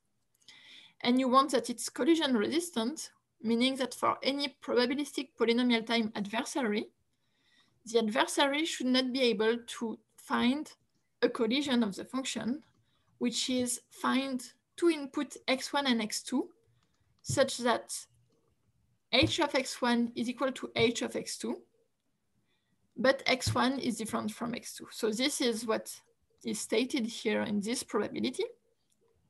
You want that when you pick a random hash function from your family, then the probability that the adversary is able to find the pair x1, x2, such that h of x1 is h of x2, but x1 are different from x2, is negligible. So think of it as very small, smaller than 2 to the minus 80 or something like that. So that's collision-resistant hash function. And we're going to construct such a family from the short integer solution problem. So this is going to be the family of functions. You have functions that are parameterized by a matrix A, and the function is the following. So you take as input an x with binary coefficients 0 and 1, and the output of the hash function is simply x times A, modulo q. So the input set is going to be 0, 1 to the n. The output set is 0, q to the n, q minus 1, sorry, to the n. So it's going to be compressing if m is sufficiently large compared to n and log q, which was anyway the condition we needed for the CIS problem if we want to have solution to the CIS problem. So this is always the case. And the second property is that it's indeed collision resistant. So how do we prove that it's collision resistant? We prove that if we have an adversary A that managed to break the cryptographic hash function, the collision resistance of the family G. So if we have an algorithm A that is able to find collisions in these functions, then we are able to construct an adversary A-CIS that breaks the short integer solution problem. And so if we assume that this is hard, then there is no adversary against our collision resistant hash function. So how do we construct this A-CIS? It's very simple. So A-CIS is an algorithm that takes as input a random matrix A and wants to find a vector x such that x times A is 0 mod q and x is small. That's the CIS problem, if you remember. We want xa equals 0 and x small. So what A-CIS is going to do is that it's going to run the algorithm A on input the function parameterized by A. So because this is an adversary breaking the collision resistance of hash functions, of the or family of hash functions, it's going to output a pair x1, x2 that is a collision of the hash function. So it means that x1a is equal to x2a mod q, and x1 is different from x2. So it's not yet exactly what we want. We just have x1a equal x2a. But if we just subtract x1 minus x2, now we get that x1 minus x2a is equal to 0 mod q. So we have a solution to the CIS problem. We have x1 minus x2 times a is 0 mod q. And because x1 and x2 are binary, when I do x1 minus x2, I get something with coefficients in -1, 0, 1. So it's small. So I get a solution to my CIS problem. So that's all. That's a security proof. If I can break these collision-resistant hash functions, then I can break this, and I'm assuming that it's hard, so there is no adversary against the collision-resistant hash functions. So that's what I wanted to say about this first application. Let's now see an application of the LWE problem and how to construct an encryption scheme from LWE. So let me again just recall what is an encryption scheme. You have three algorithms. The first one, a public key encryption scheme. The first algorithm is going to generate a secret key and a public key. The second algorithm is going to take as input the public key and a message. So I'm going to encrypt only one bit of message, 0 or 1, and it's going to output a ciphertext. And the last algorithm, decryption algorithm, it takes the secret key, the ciphertext, and it outputs, hopefully, the good message. So how do we formalize that? We want correction of the scheme, meaning that for any pair of public key and secret key generated by the algorithm, we would like that if we encrypt the message, any message with the public key and then decrypt with the secret key, we recover the message. And we would like security, and I'm going to focus on chosen plain text attack security, meaning that I want that for any adversary A, probabilistic polynomial time adversary A, the adversary cannot distinguish whether the message that has been encrypted was 0 or 1. So that's what's written in this big formula. It means that if the adversary knows the public key and a ciphertext, where the ciphertext is a ciphertext of 0, then it cannot distinguish it from knowing the public key and the ciphertext, where the ciphertext is an encryption of 1. So that's CPA security. Okay, so how do we construct an encryption scheme from LWE? So that's the scheme I'm going to present you is one of the multiple variants of what's called Regef's encryption scheme. So we do the following. The key generation algorithm is going to sample some LWE samples. So we are going to sample A square uniform, S and E small, and the secret key is going to be the short vector S, and the public key is going to be the LWE sample, so A, the matrix A, and the vector B, which is AS plus E. Now, to encrypt the message, we are going to sample two short vectors, S prime and E prime, with E prime slightly larger than S prime, so dimension n plus 1 compared to n. And we are going to compute the ciphertext in the following way. So we do S prime times the matrix A, which we have concatenated with the vector B. So it's now a rectangle matrix, n times n plus 1, n times n plus 1, plus the noise E prime, plus, and this is where you put your message, you put a vector which is 0, 0, 0, 0, and the last coordinate is m times q over 2. So q over 2 here is just, in a sense, the largest element modulo q. If you take all your elements between minus q over 2 and q over 2, then the largest one you can get is q over 2. And okay, so this is just keygen and encryption. I still need to show you how to decrypt. But before going to decryption, I just want, because we have on the same slide everything, so I'm going to show you that this scheme is secure. We don't need to know, that's something to be noted. You don't need to know how to decrypt to prove that an encryption scheme is secure. You just need to know how to encrypt. So I'm going to show you. So the security, remember the security definition, we want to show that a ciphertext encrypting 0 is indistinguishable from a ciphertext encrypting 1. So the way we are going to do that is the following. We are going to apply the decision LWE assumption multiple times. So the first time, if you remember decision LWE, it says that it's hard to distinguish this B from some uniformly random vector B. So I can assume now that this B is uniform because decision LWE says that I cannot distinguish B from uniform. So now B is uniform.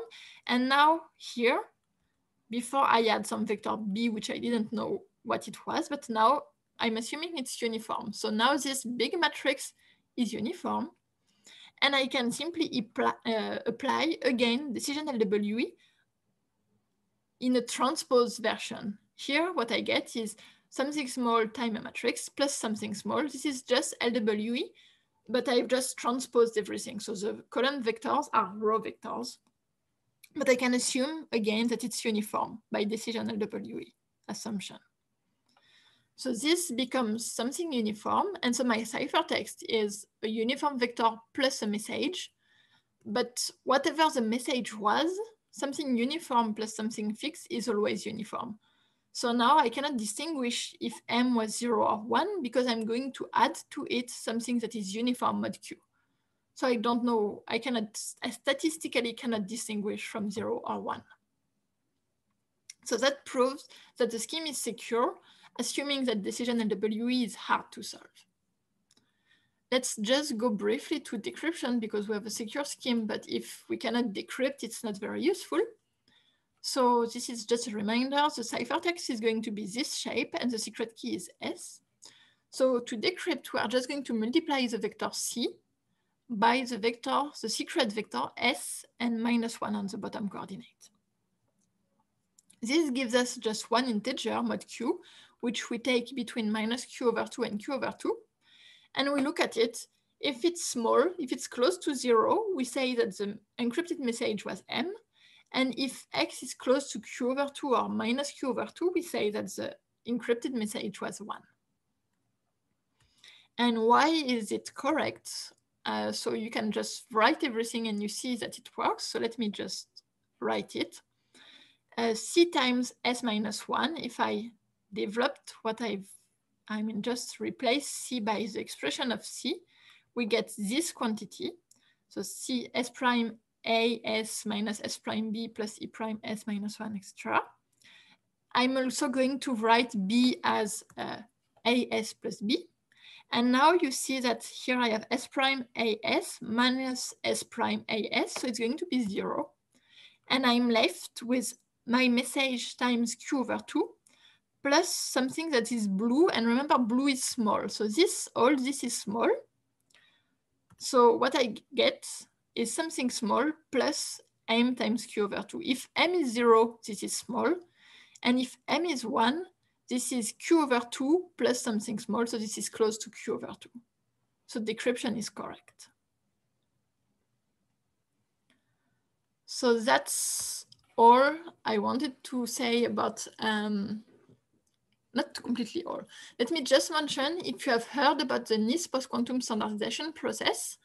So it's a process that has been started by the American National Institute of Standard and Technology and Technology, I don't remember what is T, in 2017. And the objective is to find new standards for encryption schemes, public key encryption schemes that are post-quantums, because the one we use for the moment are not post-quantum, so we want to develop new standards. And also signature schemes, but I'm going to forget about signatures here. So as I said, it started in 2017, and at the beginning there was 48 encryption candidates. Now there have been several rounds of attacks and trying to compare which schemes were more efficient, and we have only 4 candidates left, and 3 of them are based on lattices. So really lattices are very promising way to construct post-quantum encryption schemes and post-quantum cryptography in general. And in the 3 schemes based on lattices, 2 of them use essentially the core of the algorithm is the RegF encryption scheme I just showed you with LWE. So it's really used as a base scheme, and then you do a lot of optimization to try to improve efficiency, but that's the base of 2 of the 4 candidates for the NIST post-quantum standardization process. Okay, so that's essentially all I wanted to tell you. Let me conclude. So I just want, before the true conclusion, mentioning one last topic about lattices, which I didn't mention, and which I think is very interesting. I mean, at least that's what I'm interested in about lattices. So let me just say that very briefly. So if you remember, we said at the beginning that a lattice is represented by a basis. So when you store a lattice on your computer, you have the basis, which is an n by n matrix. And so you need to store n square coefficients. And n square, if you want n to be 500 or 1000, and the coefficients are all of the order of 1000, that becomes a bit large. So you might want to use structured basis. So for instance, this is an example of a structured basis. Every row is the previous row shifted by 1. So this way you only need to store the first row. So you only need to store 500 coefficients, n coefficients, instead of n square, which makes the schemes much more efficient. And if you have heard about ring LWE, that's essentially it. Like ring LWE is LWE with structured basis. So this is not the only way to have a structured basis, but this is one of the possibilities. And so this helps improve efficiency of algorithms. And in practice, I think you can gain something like a factor 1000 by considering structured lattices. And so most of the NIST candidates and all the ones that are left at the third round, they use structured lattices because they are much more efficient. But the question is, once you add structure to your lattice, maybe finding short vector is easier. So we don't know for the moment any algorithms that exploit this structure, but it's not clear that we are not making the algorithm weaker by adding the structure. So that's some very important open questions, which I just wanted to mention before finishing the talk. So let me conclude. So the takeaway I want you to remember from this talk, probably the most important thing I tried to show you, is that there is a very wide range of questions involving lattice-based crypto. And if you are more like math, if you like math, or if you like programming, or if you like, I mean, you can find anything you want probably related to lattice-based crypto. So you can really do a lot of different things. And it's some important research area currently because it's probably the most promising one, at least for now, for constructing post-quantum cryptography. So there is a lot of research that have been developed in lattice-based crypto. So it has some impact on real life. And also it's some research area that is still relatively young. So if you remember, I said ITI 96 was one of the first to construct lattice-based crypto. So it's roughly 20 years old. And there are still a lot of open questions. So many interesting things to do. So that's all I wanted to say. And if there are any more questions, I can answer them, or I can answer them later on the chat if you don't have questions now.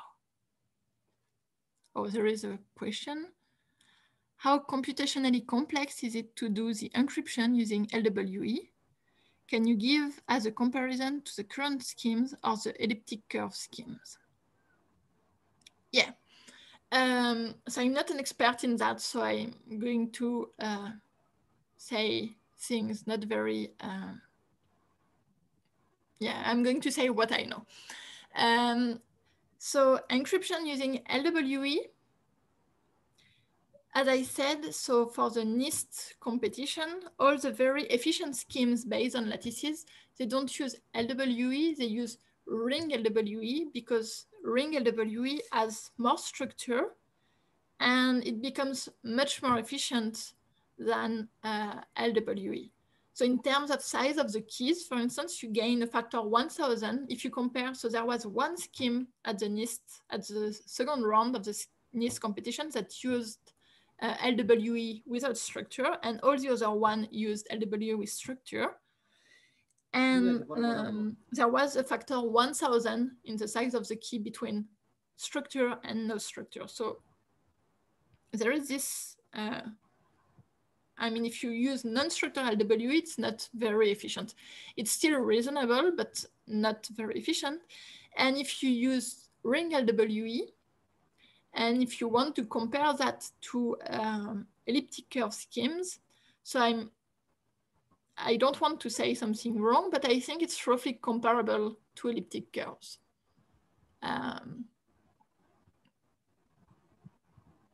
Probably slower, but not much. I mean, compared to the algorithms that are currently used in real life, it's a bit slower, but not much slower. But I cannot say much more than that.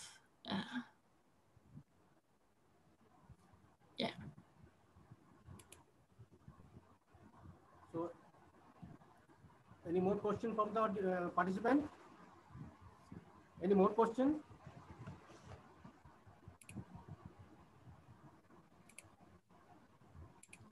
Ma'am, we think that you have already answered many questions from the question answer section, sir. Yeah. Devasis Giri, sir, many questions have been answered by ma'am during the session only. The question answer section has picked all the questions. Okay, okay.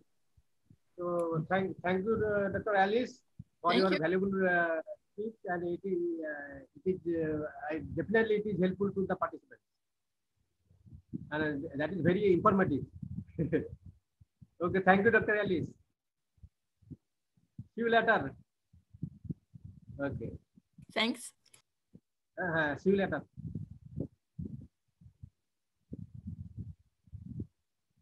So now our next speaker,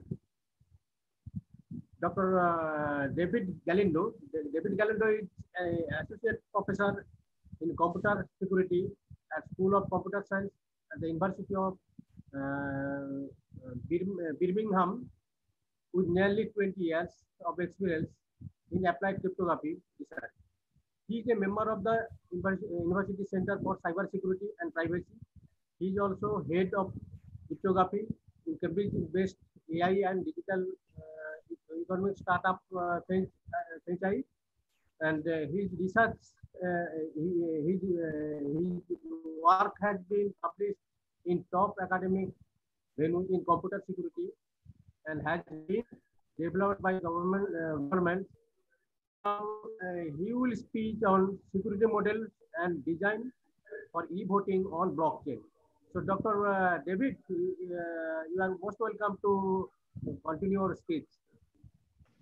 Thank you, Devasis, for the introduction. I hope you can hear me well. Yeah? Okay, great. So, share screen. This is the one.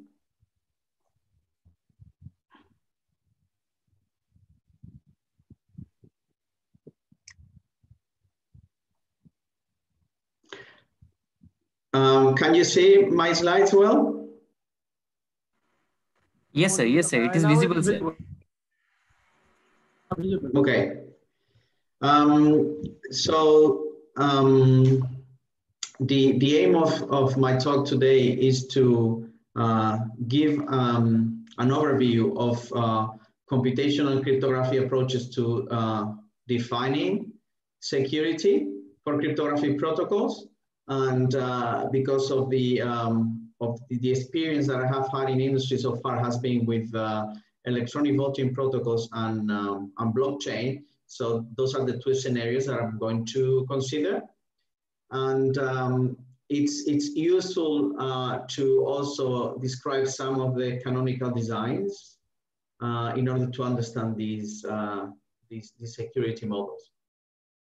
So it's going to be a talk that is not going to be following the detail of the different cryptographic primitives.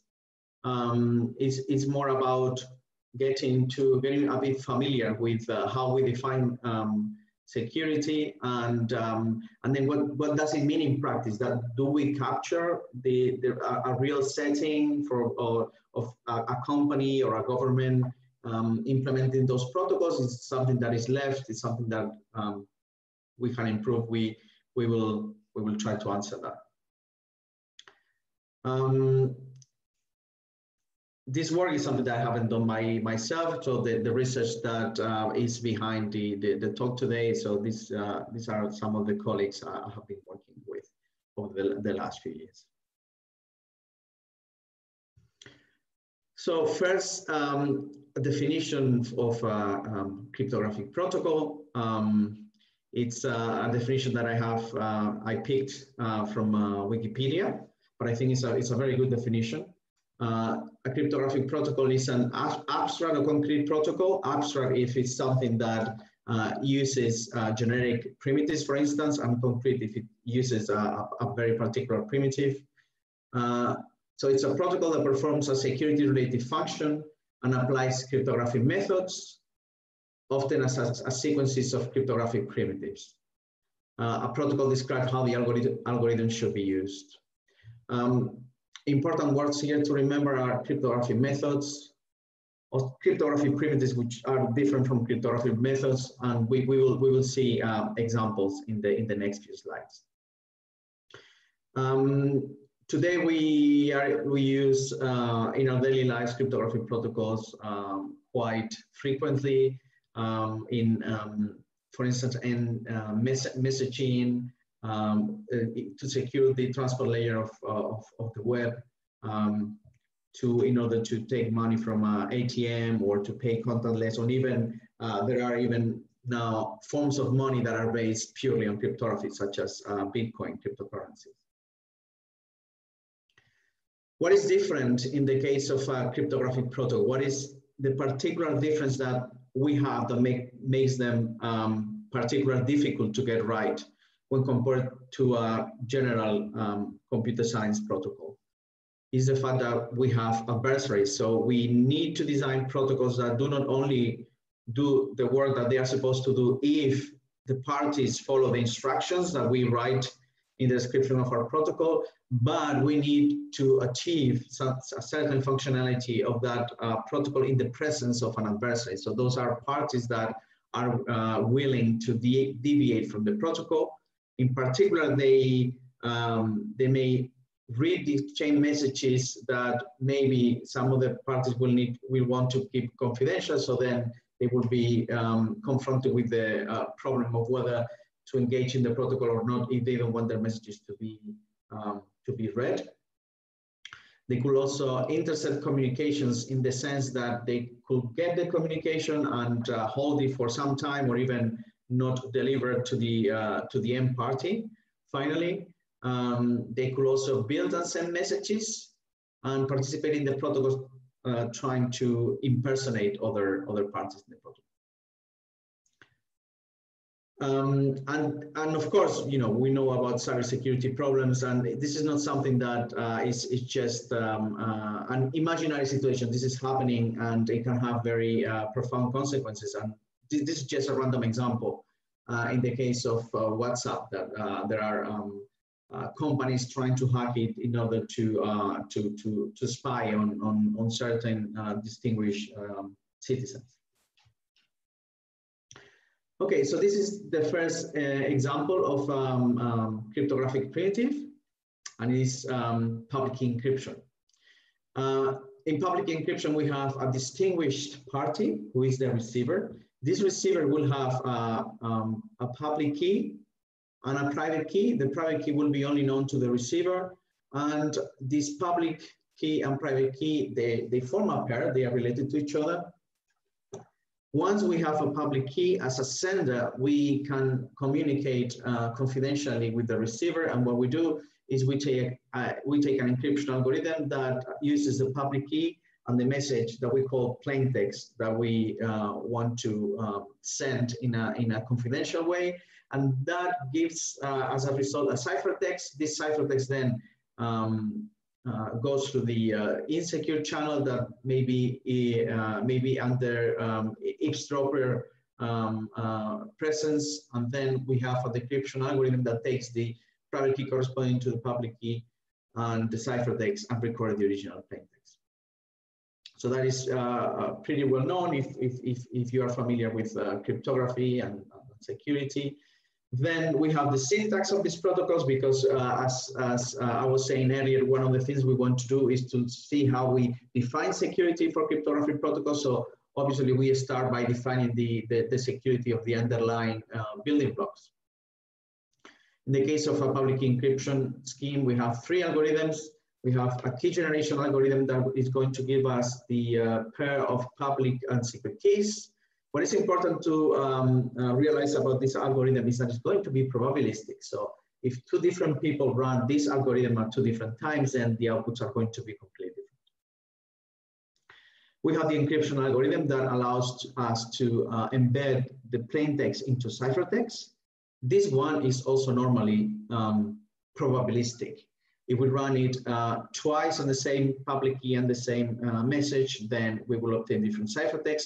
Sometimes we refer to the internal coins, random coins that this algorithm is going to use, because it's a probabilistic algorithm explicitly, but that's not something that is giving us input to the algorithm. It's something that the algorithm will toss those coins internally.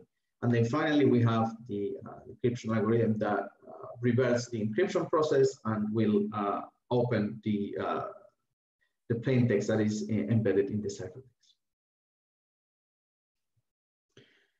Now, how do we define security of an encryption scheme?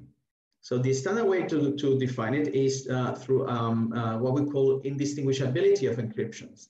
And in here, what we have is an adversary that is trying to force this encryption algorithm and is trying to break the confidentiality. And we are the ones that are trying to measure whether the encryption scheme is secure or not. And then what we do is that we play with this adversary. We create the public key. We don't give the adversary the secret key, but we do give the adversary the public key. And then the adversary is allowed to choose 2 messages of the same length. And then what we're going to do is to encrypt one of them. And we are going to choose which one we encrypt by tossing a random coin. So that will be, that is represented by this bit B, and it will be 0 or 1 with probability 1/2 in each case. Then we encrypt the message, we give the cipher to the adversary, and the adversary needs to guess which message we encrypted. Now, a bit more formally is we run the key generation algorithm. We are the ones that want to measure and check whether a given encryption scheme is secure or not. So we run the key generation algorithm, we obtain the public key, we give the public key to the adversary, and then we choose this random message to, the adversary gives us, as I was saying earlier. Sorry? Any question? Let me see. Oh, yes, there's a question. Oh, no.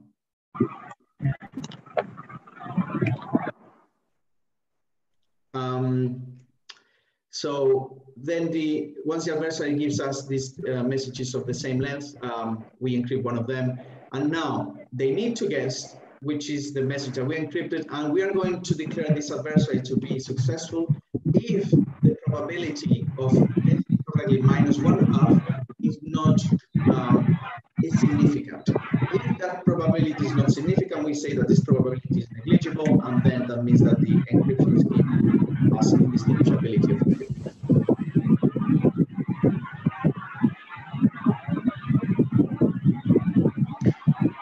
Now, we know how to build encryption schemes that are conjectured to be secure, and this has been mentioned before in the previous talk. Someone was referring to elliptic curves. So one way that we can build these encryption schemes is by using secure elliptic curves and more generally Diffie-Hellman groups. And in here, what we are going to have is a commutative cyclic group, which means that we are going to have a group with a product operation, and the elements of this group are going to be, we can obtain them by raising a certain element, which we call the generator. In this case, this element represented by the letter G, by raising this generator to successive exponentiations. The cardinality of these groups, normally we want to be a prime, and we note this prime in here by the letter Q. And we have the property that G to the power Q gives us the neutral element in this group. we write the fact that this group is cyclic and can be generated by G by using this terminology over here. And what we can observe now is that every element in this group can be uniquely written as an exponential that takes as the basis the generator, and then an exponent, which is an integer in ZQ. This integer x is called the discrete logarithm of the element h to the base g, and we write it like this: log with respect to the basis g of h, or in with a d because it's a discrete logarithm.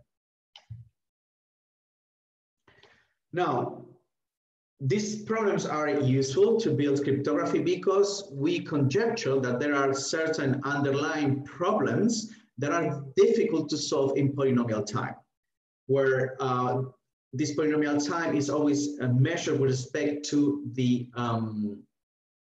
length of the prime cube in this case.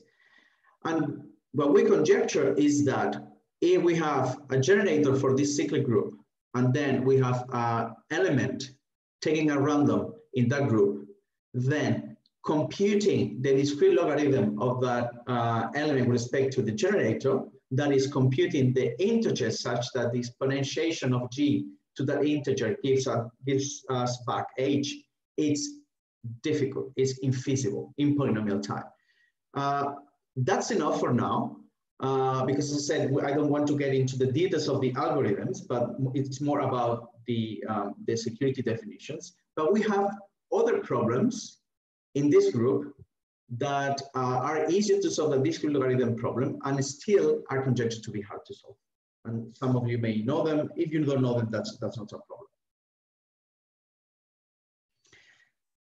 Now, we do have standard bodies and companies and academics that build instantiations, secure instantiations of Diffie-Hellman groups. And these are a few names that gives us different Diffie-Hellman groups using elliptic curves that we believe to be secure.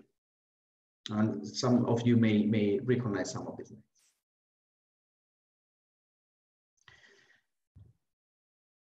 We do have a realization of a secure public key encryption scheme based on Diffie-Hellman groups. And this is an encryption scheme called a GAMAL that was proposed for the first time in 1985. And what is important here to note is that we have a key generation algorithm that, as we were saying before, it has to be always probabilistic. And what we do is that we pick a generator for the group, and then we compute this generator, the exponentiation of this generator to a certain integer that is random, and we call A. And then we publish as a public key G1 and G2, and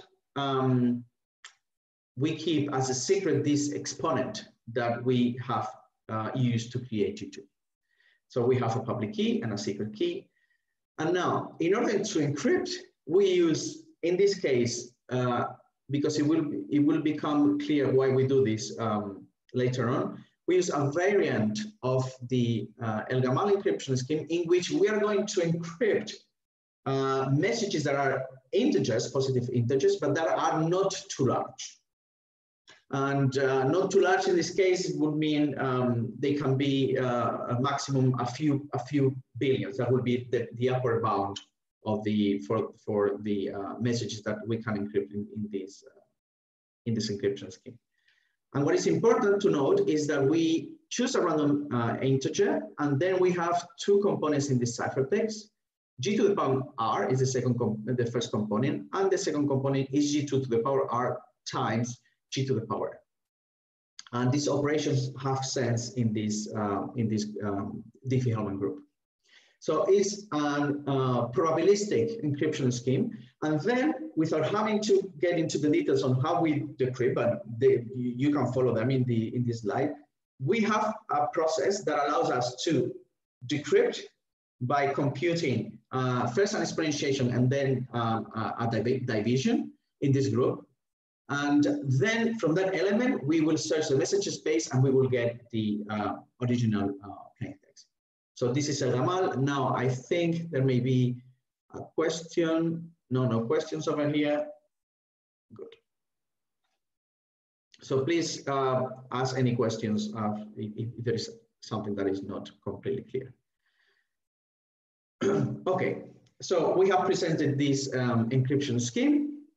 Now, a property that this encryption scheme, that is a very important property, is that it's malleable. One way in which this malleability shows itself is because we can take an encryption of a certain message M, an encryption of another message M prime. Those messages could be completely different, or they could be the same. And by taking those encryptions without knowing at all which is the message that has been encrypted, we can compute an encryption that contains the addition of the plaintext, of the underlying plaintext. And this is done by taking these two ciphertexts and computing the product of the first component, and this is the new first component, and the product of the second components, and this is the new second component. And you can do the math, and you can see that that indeed gives us an encryption of the addition of two plaintext.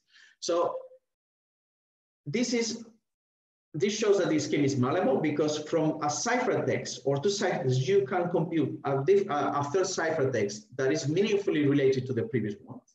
And this is a very useful property, as we will see, for instance, for voting. But this is not a property that you want to have in general for an encryption scheme.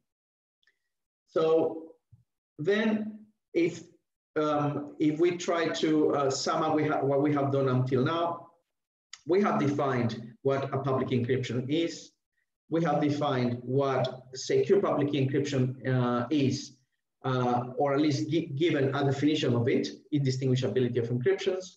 Then we have shown realization, a concrete instantiation of a public encryption scheme that we conjecture to be secure, in this case, has indistinguishability of encryptions.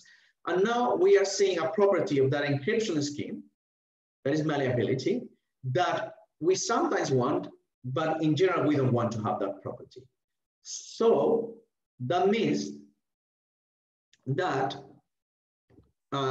we need to find a way to distinguish malleable schemes from non-malleable schemes. And there it comes a new property, which is very similar to the previous property of indistinguishability of encryptions, but in here we give a bit of extra help to the adversary.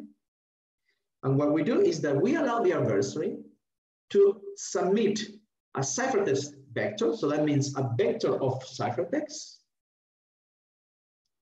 The adversary has only one shot at it, so can send only one such ciphertext vector. None of those components or the components of the ciphertext vector can be equal to the challenge ciphertext. So the ciphertext that contains the encryption of M beta.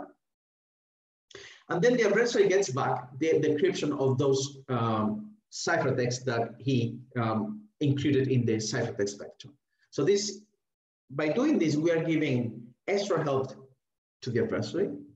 And we still want that the adversary is unable to distinguish which, to guess correctly which message we encrypted.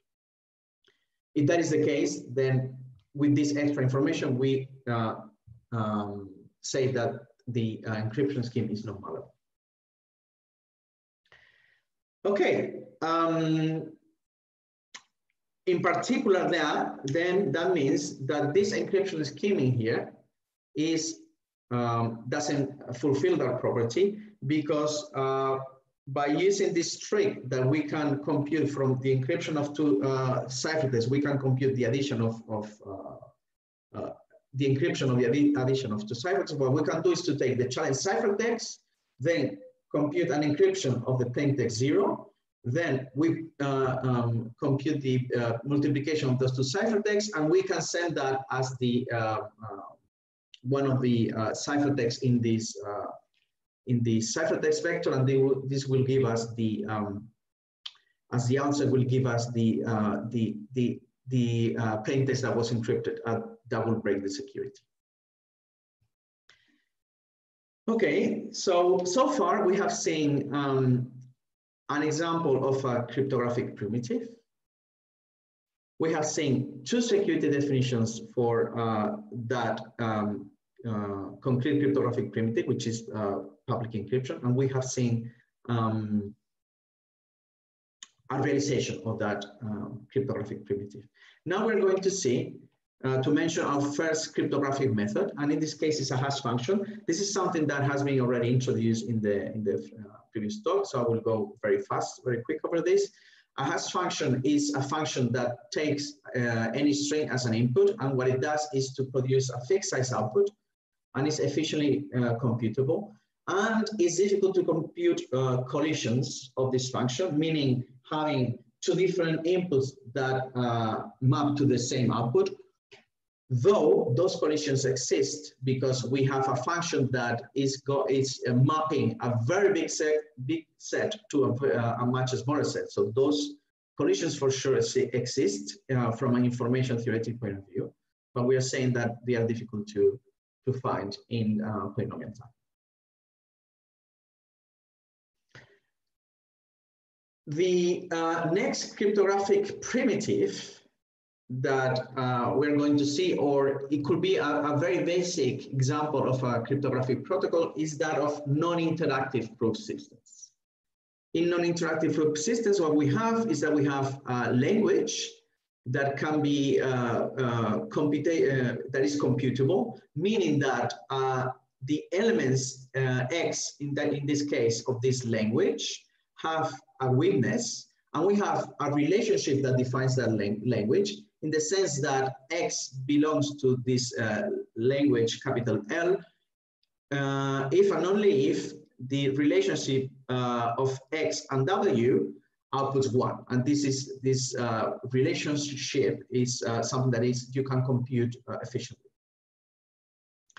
Now, what we want to do is to compute proofs such that a prover who knows the witness for a certain element belonging to the language can convince a verifier that the statement X belongs to the language is true without revealing the witness. And that is what is called a non-interactive proof system.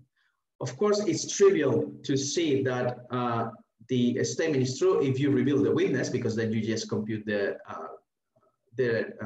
relationship R, and then you see whether the output's 1 or 0, but we are not allowed to do that here. We are going to produce a proof that in principle is different from the witness. So if we are going to give an indirect proof of the fact that X belongs to the language, this means that we have to protect both the prover who is proving that fact and the verifier who is verifying the fact.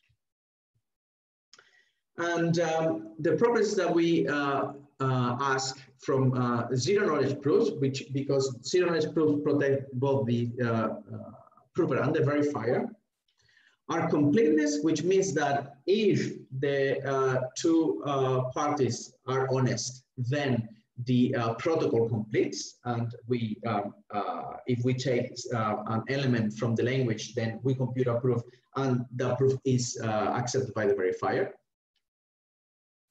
And then we have a property called soundness that protects the verifier, because now the verifier is not going to see the witness.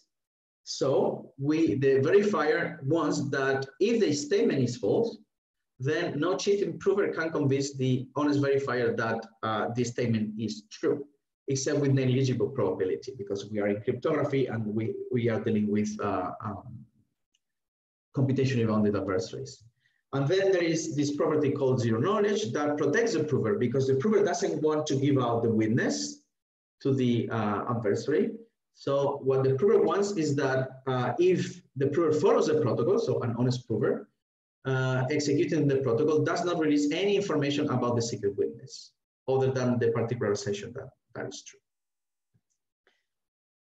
So in zero knowledge proofs, we have completeness, means that they work for honest parties, and then we have properties that protect the verifier and protect the prover. Soundness protecting the verifier, zero knowledge protecting the prover. The way that you prove soundness is by exhibiting an algorithm that is called an instructor. And the way that you prove zero knowledge is by exhibiting an algorithm that you call a simulator. We're not going to give more details about how zero knowledge proofs work, because the idea is that we are going to build from these building blocks some protocols. Now, just to give you an example of the kind of the sort of statements that you can prove with zero knowledge proofs. Here is a language. This language has an element of this language has 4 entries, and each entry is an element of a Diffie-Hellman group. And what you have is that a tuple of 4 elements belongs to this language if the 3rd entry is obtained by raising the first entry to a certain exponent, and the 4th entry is obtained by raising the 2nd entry to the exactly the same exponent, which is a witness. So here, a tuple of 4 elements belongs to this language if x1 and x2 are obtained by raising respectively g1 and g2 to the same exponent. And of course, this means equality of discrete logarithms, because the discrete log of x1 with respect to g1 and the discrete logarithm of x2 with respect to g2 are the same. And you can prove that in zero knowledge with a non-interactive proof system using a hash function. And I'm not going to get into the details of how that works, because that will take us extra time. What is important to notice here again is that the proving algorithm is probabilistic, and that's very important for the zero knowledge property.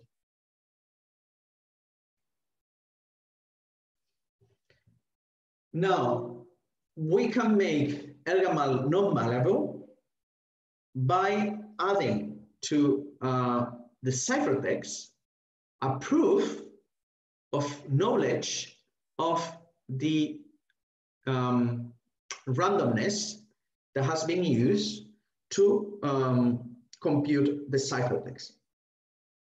If we do that, and before decrypting, the receiver checks first the proof that is correct before decrypting. If we do that, then we obtain a non-malleable encryption scheme. So we go from an encryption scheme that has indistinguishability of encryption to an encryption scheme that is non-malleable.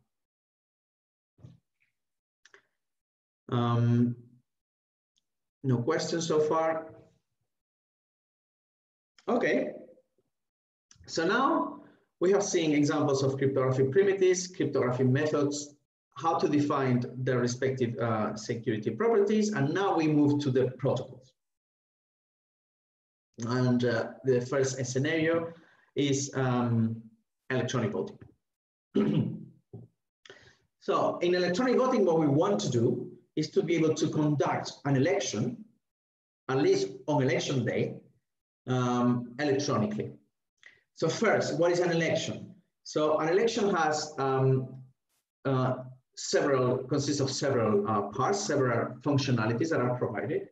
First, we have an electoral register, and that's something that is outside the, in the case of when we will see move into describing the protocol, this is outside the protocol. This is someone needs to tell us who are the voters that can vote in our election, and that is the electoral register.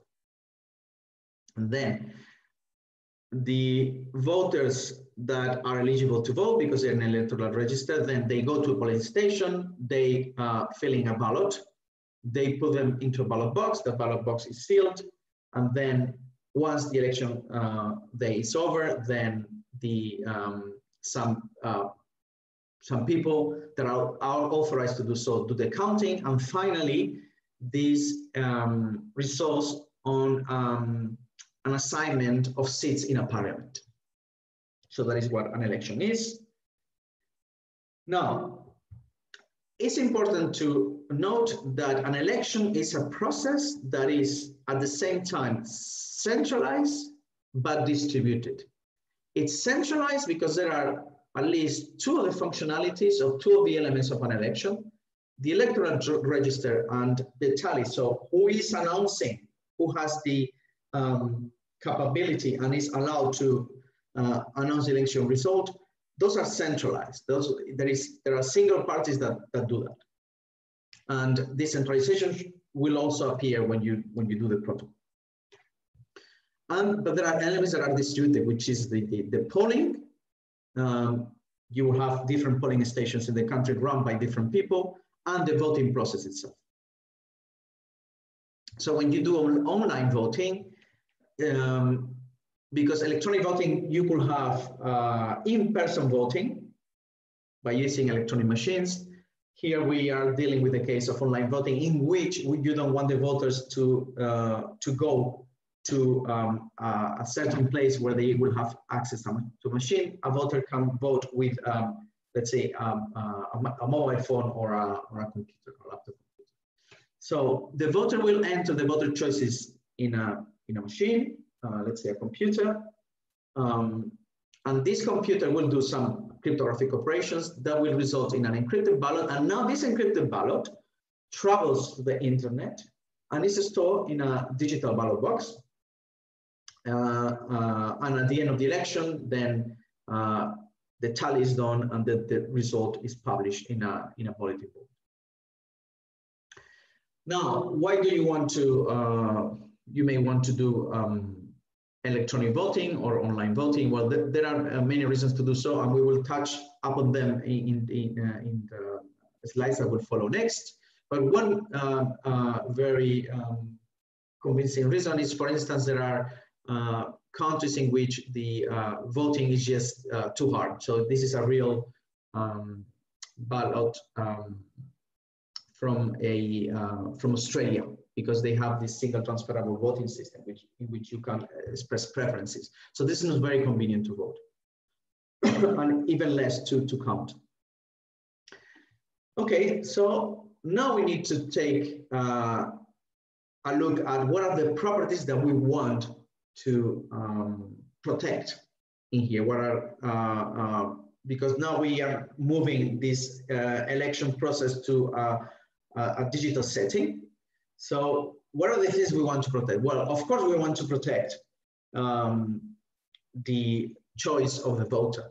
Now the voter is going to enter their choice into their voting device. So the voting device, we could accept that the voting device is going to learn the choices of the voter, because the voter needs to enter them somewhere.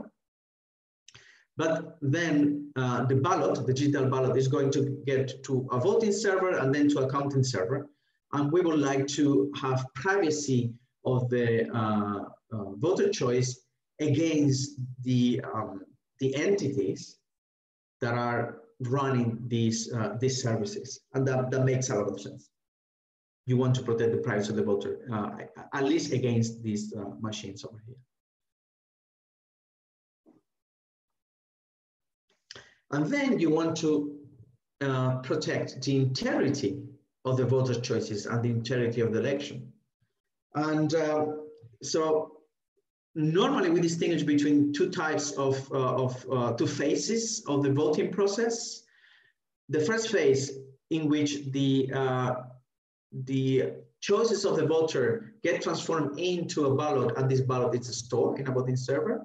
That's the first phase. The second phase consists on counting the tallying the election by opening those digital ballots. The first phase, we talk about individual verifiabilities. That is the security property that wants to protect the integrity, captures protecting the integrity of the voter in the first phase. The second phase is called universal verifiability.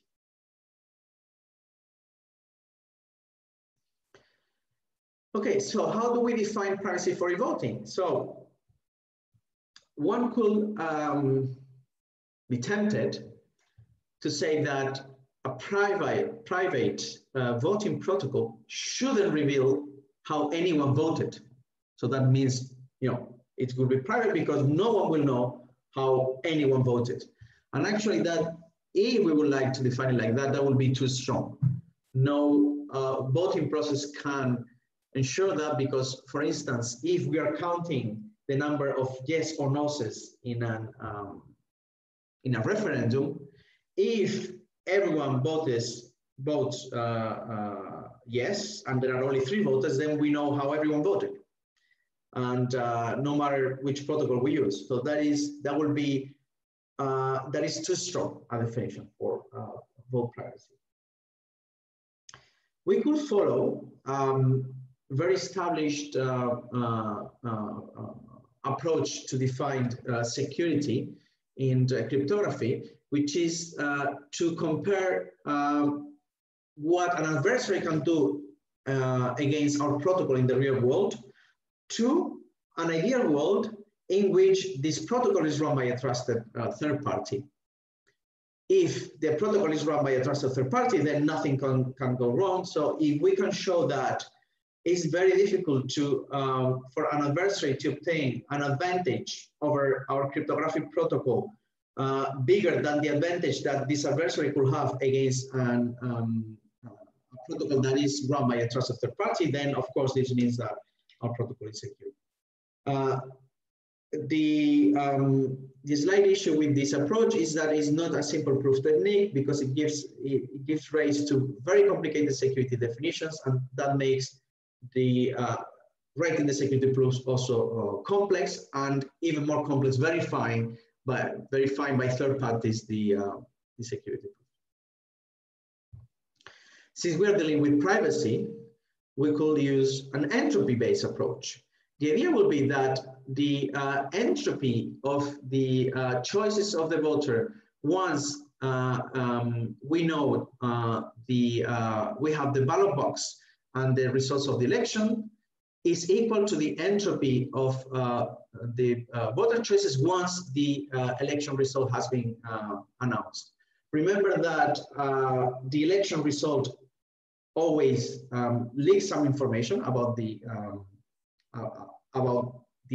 voters' choices, because in particular, if it's an unanimous election, we know how everyone voted. So this is the idea that we could try to achieve. The problem, though, is that if we use public key cryptography, this entropy equals 0, because this digital ballot box has security only against computational bounded adversaries. So in an information theoretic sense, this ballot box already reveals the voters' choices. So that is a problem, because this is always going to be 0. So we could not match this. A solution that has been followed in the literature is to define entropy against computational adversaries. And then in that case, we will be able to achieve this goal, and then measure whether a given cryptographic protocol achieves this property. However, this is, even this is a useful approach, dealing with entropy is very difficult, and as a proof technique is even more complex than the previous one. So we are left with following an approach that is based on this distinguishability of encryption approach that we have seen for public key encryption. And this is the pattern that game-based security using the indistinguishability approach follows for defining ballot privacy. So we have an adversary that obtains the public key of the election, and then the adversary can submit the following queries. The adversary can make that there are 2 ballot boxes, then he can choose a vote for a voter in the left ballot box, and a different vote for the same voter in the right ballot box. Then we will produce the ballot using the voting protocol, and then we will store each ballot in the corresponding ballot box. The adversary could also submit ballots on behalf of voters that the adversary controls. So those are ballots that maybe have not been produced by following the voting protocol. And when that happens, the same ballot is put on both the left and the right ballot boxes. And the adversary can always, of course, read the contents of the ballot box. And then finally, the adversary asks for a tally of the election. Then on the other side, so we are the ones who are trying to check whether a given voting protocol has privacy. So we are going to give the information to the adversary. We are going to provide the adversary with the public key. We are going to compute the ballots, and we are going to give the, we are going to answer the queries of the adversary. And then we need to return a tally for that. How are we going to compute this tally? We have different choices in here. What do we publish? Whether we restrict the adversary when is making queries. And depending on how we fill in these question marks over here, then we get a different security definition. So it's important to know that privacy, we have had several game-based style definitions for privacy in the last 30 years or even more than 30 years. And in a work that we published 5 years ago, we showed that all of those definitions had problems. And now I just give you the a definition that we have shown that is a good definition. What we do is that, remember that the adversary is producing here two ballot boxes, the left ballot box and the right ballot box. And the adversary is going to be given a result for the election, and the adversary needs to guess whether he was interacting with the left ballot box or the right ballot box, because the adversary can only see one. And what we do here is that we don't restrict the queries of the adversary. And then what we do is that we always publish the result of tallying the left ballot box, and we simulate the tallying proofs in the voting protocol by using a mechanism similar to what the mechanism that a simulator uses in zero knowledge proofs. If you remember, when we saw zero knowledge proof, we had this property of zero knowledge precisely. And the way we prove zero knowledge is by showing the existence of a simulator. So here will be something similar. And this security definition is captures ballot privacy for voting protocols.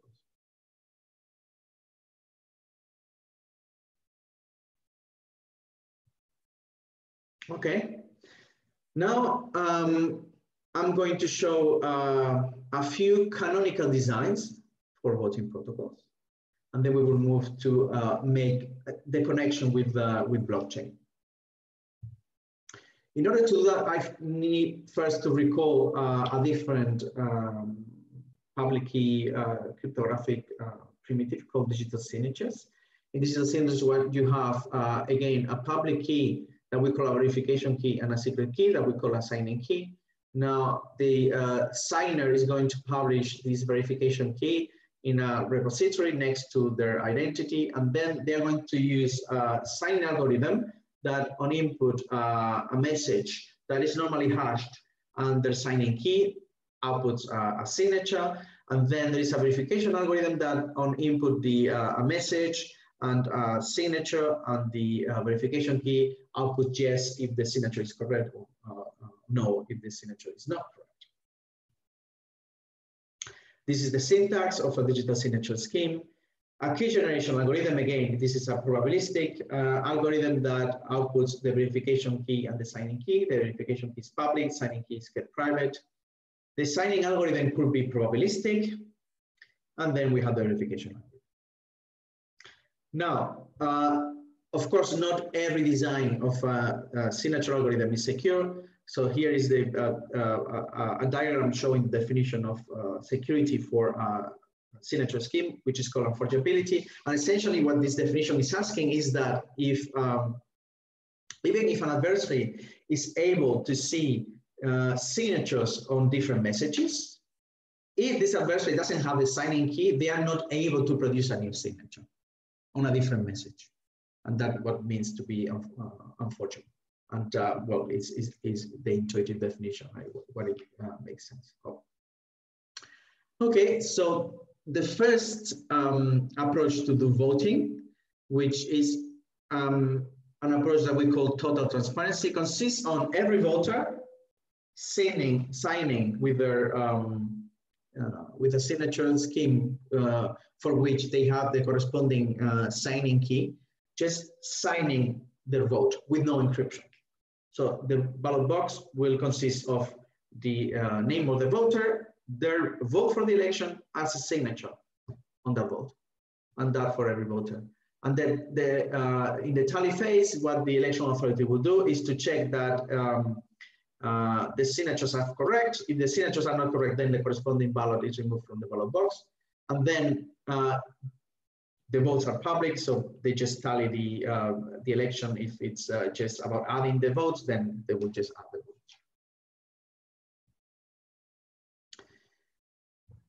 So this scheme is very good from a verifiability point of view, because there is no encryption, so everyone can verify. So it's very easy to protect the integrity of an election if you use this approach. But there is no privacy because obviously the votes are in the clear in the ballot box. Okay, so a very simple, again, a very simple voting scheme that achieves maximum verifiability properties consists on publishing the vote and signing the corresponding vote by the corresponding voter using the corresponding signing key. Okay, well, let's change this a little bit by making the election authority to publish the public key of an instantiation of the non-malleable El-Gamal scheme that we saw before.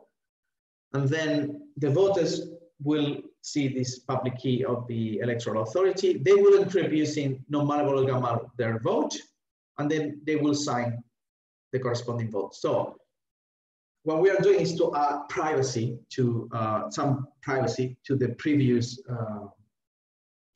protocol.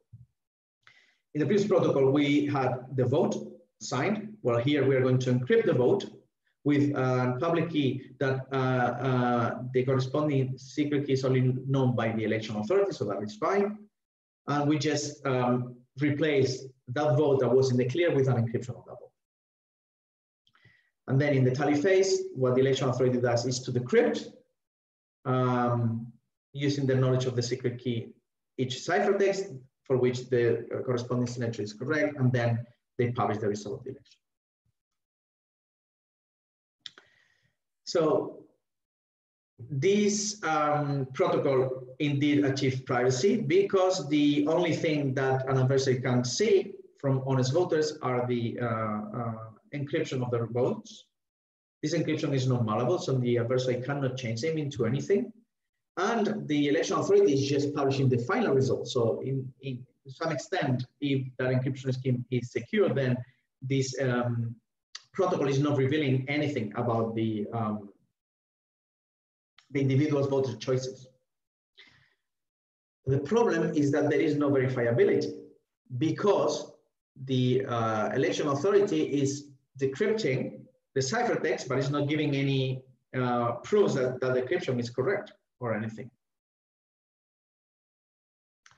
So that is actually, these two examples show that there is a tension between verifiability, protecting the integrity of this election, and privacy, because the simplest solution to achieve verifiability, to protect the integrity of the election, doesn't provide privacy, and then the simplest privacy solution for a voting scheme that has absolutely no verifiability.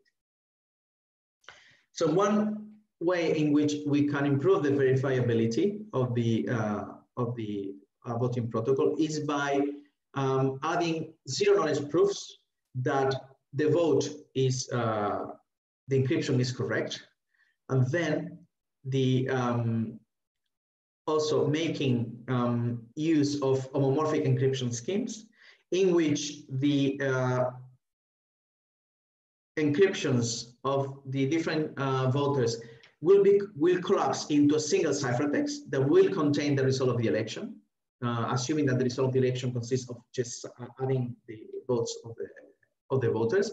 And then in the end, the election authority is going to decrypt one single ciphertext that contains the result of the election, and is going to prove, using zero-knowledge proofs, that the decryption is correct. So this version in which we have the encryption of the votes, zero-knowledge proves that those encryptions are correct in the sense that if it's a referendum, for instance, then they either encrypt 0 or 1, 0 for no, 1 for yes.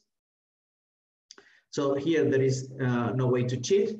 And also then when we collapse all the ciphertext into a single ciphertext, this is an operation that anyone can verify. Then if the opening of the ciphertext is also done using zero-knowledge proofs, then no one can cheat, and then this gives electronic voting protocol that is that achieves privacy. You can see here a diagram in how this could look in real life. You will vote for different candidates in the election by adding a 1 on the corresponding vector entry of the ciphertext. And if you don't want to vote for a certain candidate, then you include zeros. So in this case, this first ballot contains a vote for candidate A and a vote for candidate C, whilst the second ballot contains a vote for candidate 1 and a vote for candidate D. And in the end, you just add the columns, and this is what you publish. Okay. Now, we have seen definitions of security for cryptographic primitives, for cryptographic methods, and then for cryptographic protocols, in this case, electronic voting. Now, are these definitions good enough for the reality? Do they capture the attacks that we want to defend ourselves against those attacks? Or maybe are we asking too much, and then in the end, no one can provide a protocol that that is secure? Whereas maybe if we would weaken those security definitions, we will still have protocols that meet those security definitions and meet the needs of the society. Well, it turns out that models and definitions are not so neutral. And this is something that has been highlighted in the past by two very well-known cryptographers in different IACR distinguished lectures.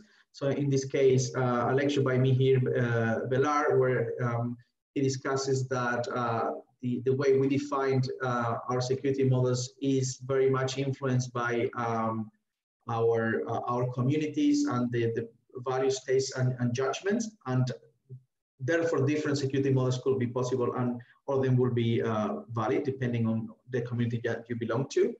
And also Philip Roboway later did a similar claims.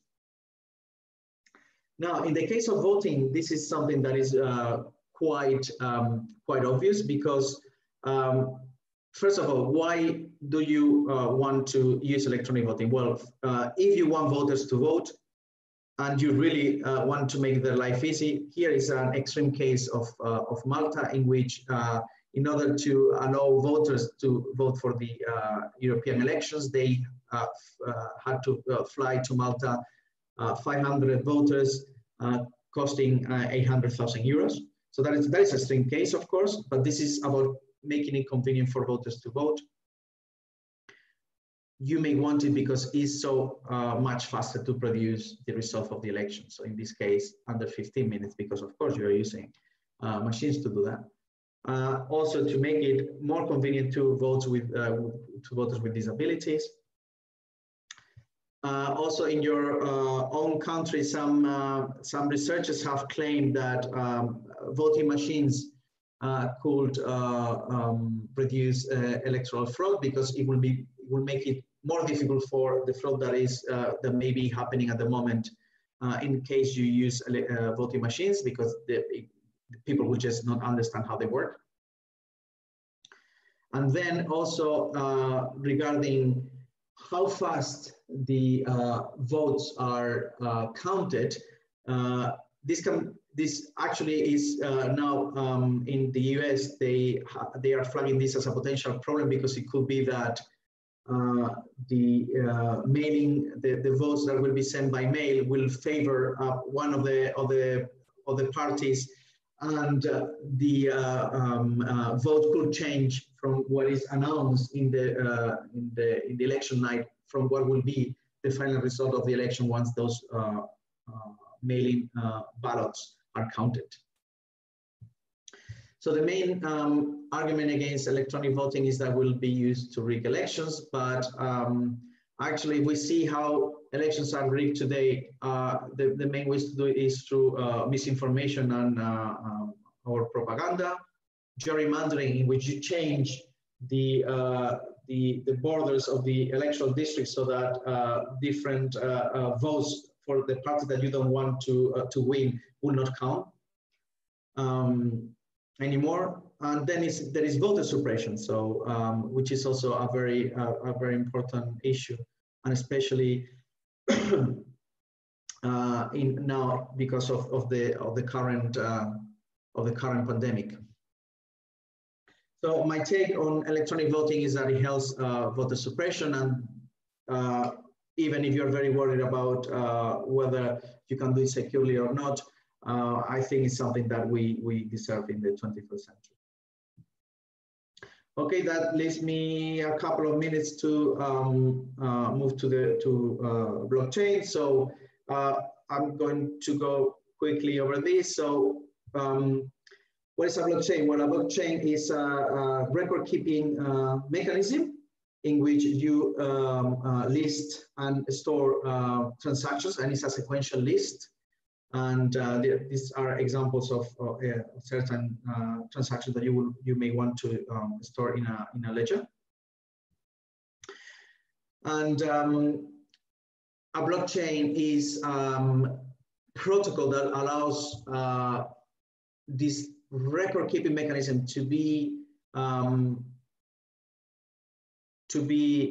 done by a collection of parties, and that no central party is in charge of adding or records to this ledger. It's called blockchain because one of the most used data structures to build these ledgers takes the form of a chain of blocks, but it could be different things.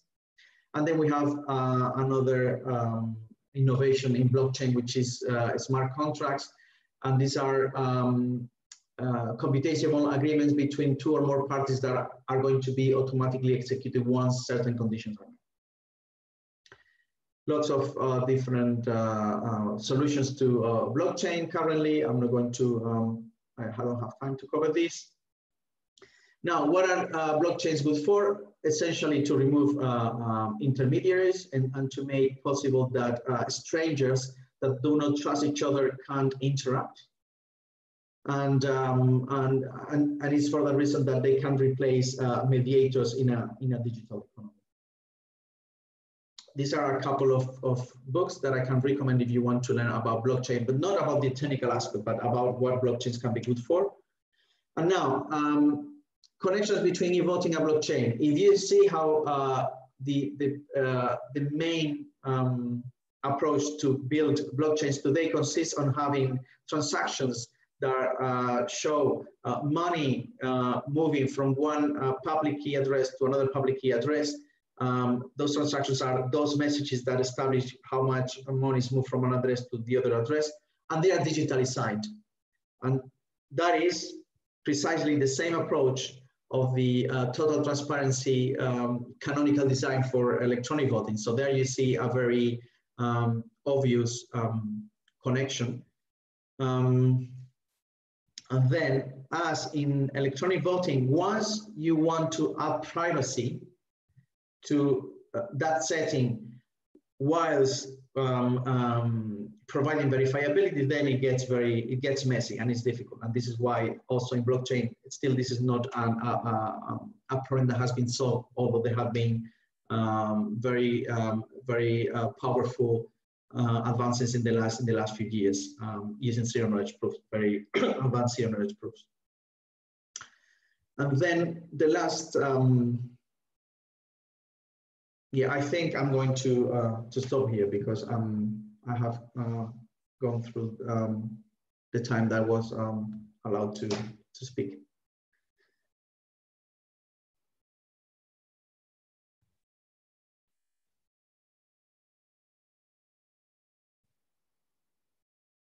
Okay.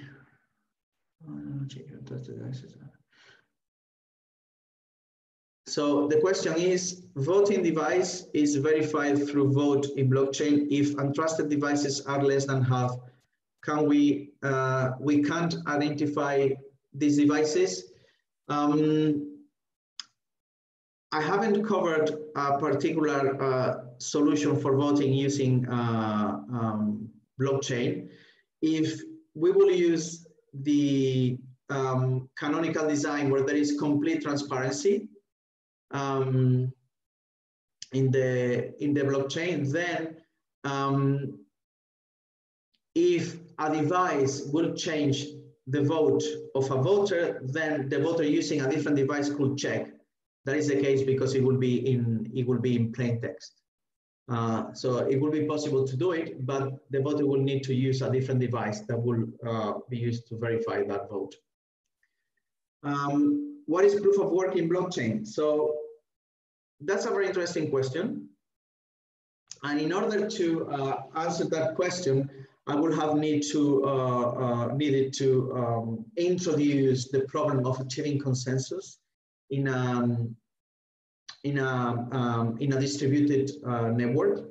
And I can do it very quickly here. So if you want to maintain this ledger using a multitude of a collection of parties, then they need to agree on which are the new transactions that are going to be added to the ledger.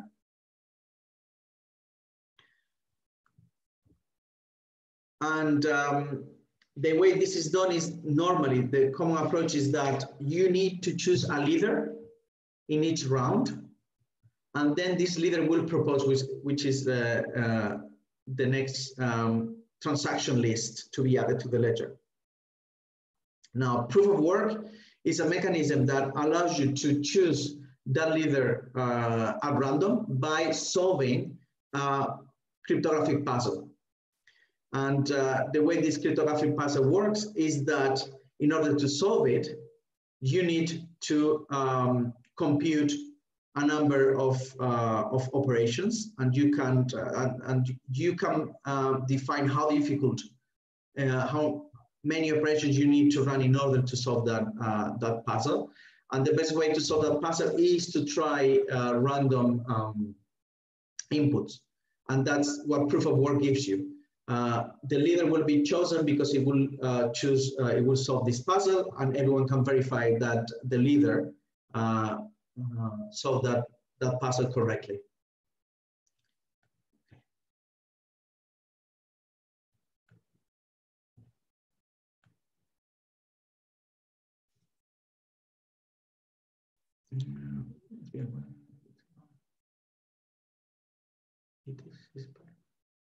Okay, so the other question is whether, in which cases you will want to use a public or a private blockchain. So I'm assuming in here that public blockchain means a permissionless blockchain, and a private blockchain means a permission blockchain. So in a permission blockchain, only certain users that normally are authenticated by their public keys are allowed to write into the ledger. Whereas in a permissionless blockchain, anyone can do it. So maybe in the case of an election, because it's something that is very particular to a country, I would recommend using a permission blockchain, so a private blockchain. Whereas if you want to do digital economy actions, systems that are going to run global or in a region, then probably a permissionless blockchain makes more sense.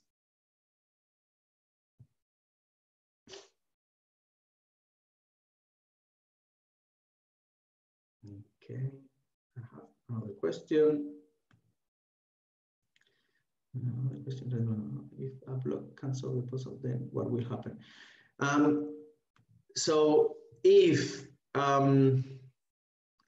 so this puzzle needs to be solved in order to choose the next leader in the next leader that is going to propose the next lead of transactions. So you have a ledger that is maintained using a blockchain. Then I solve the puzzle. Then I create the list of transactions, and then I propose a block to the network, and then the network will say, okay, yeah, you solved that the latest puzzle, and then you're allowed to. We agree with you, and then we add this to our local blockchain. If no one is solving the next puzzle, then the ledger will stop. There will be no further transactions added until a new puzzle is solved, because this collection of parties will not be able to agree on who is the next leader.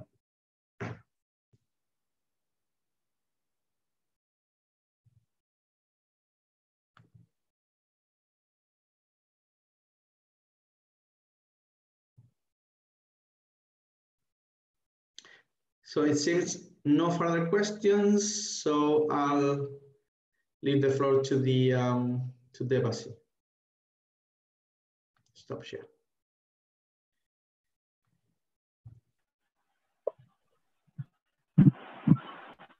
Hello, for the participant, any question?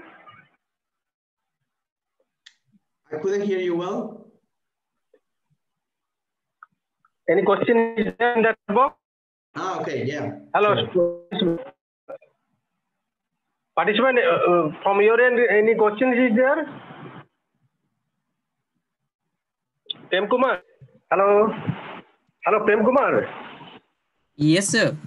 Any question is there in the from the audience or from the participant? Sir, actually, Galindo sir has already been answering the session, sir. Okay. Any more question is there? They have put in the chat box? No, probably. No, sir. Till now, not. Okay. Galindo sir, I think all the questions have been answered now. Yeah.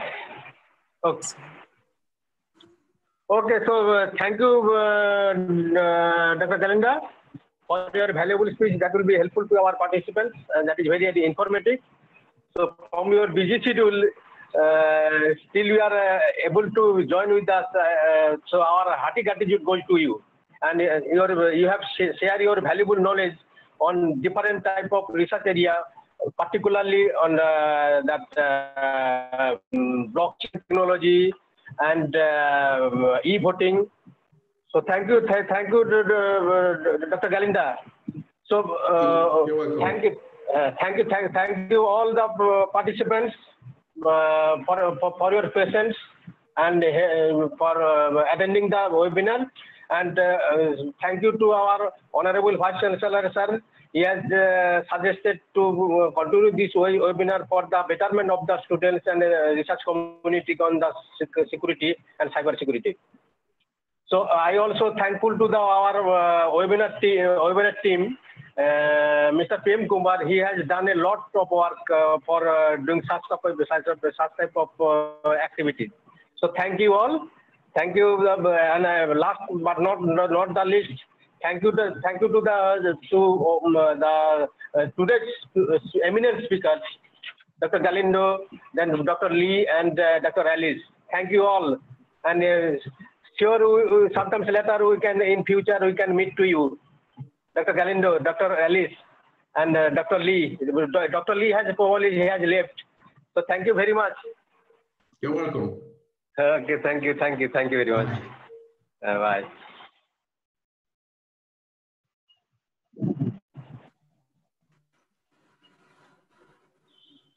Sir, Alice ma'am is still there. Thank you, ma'am. Can you hear us, ma'am? Oh, she has left. So we are at the end of the session, sir, and we are now just going for the links for the participants.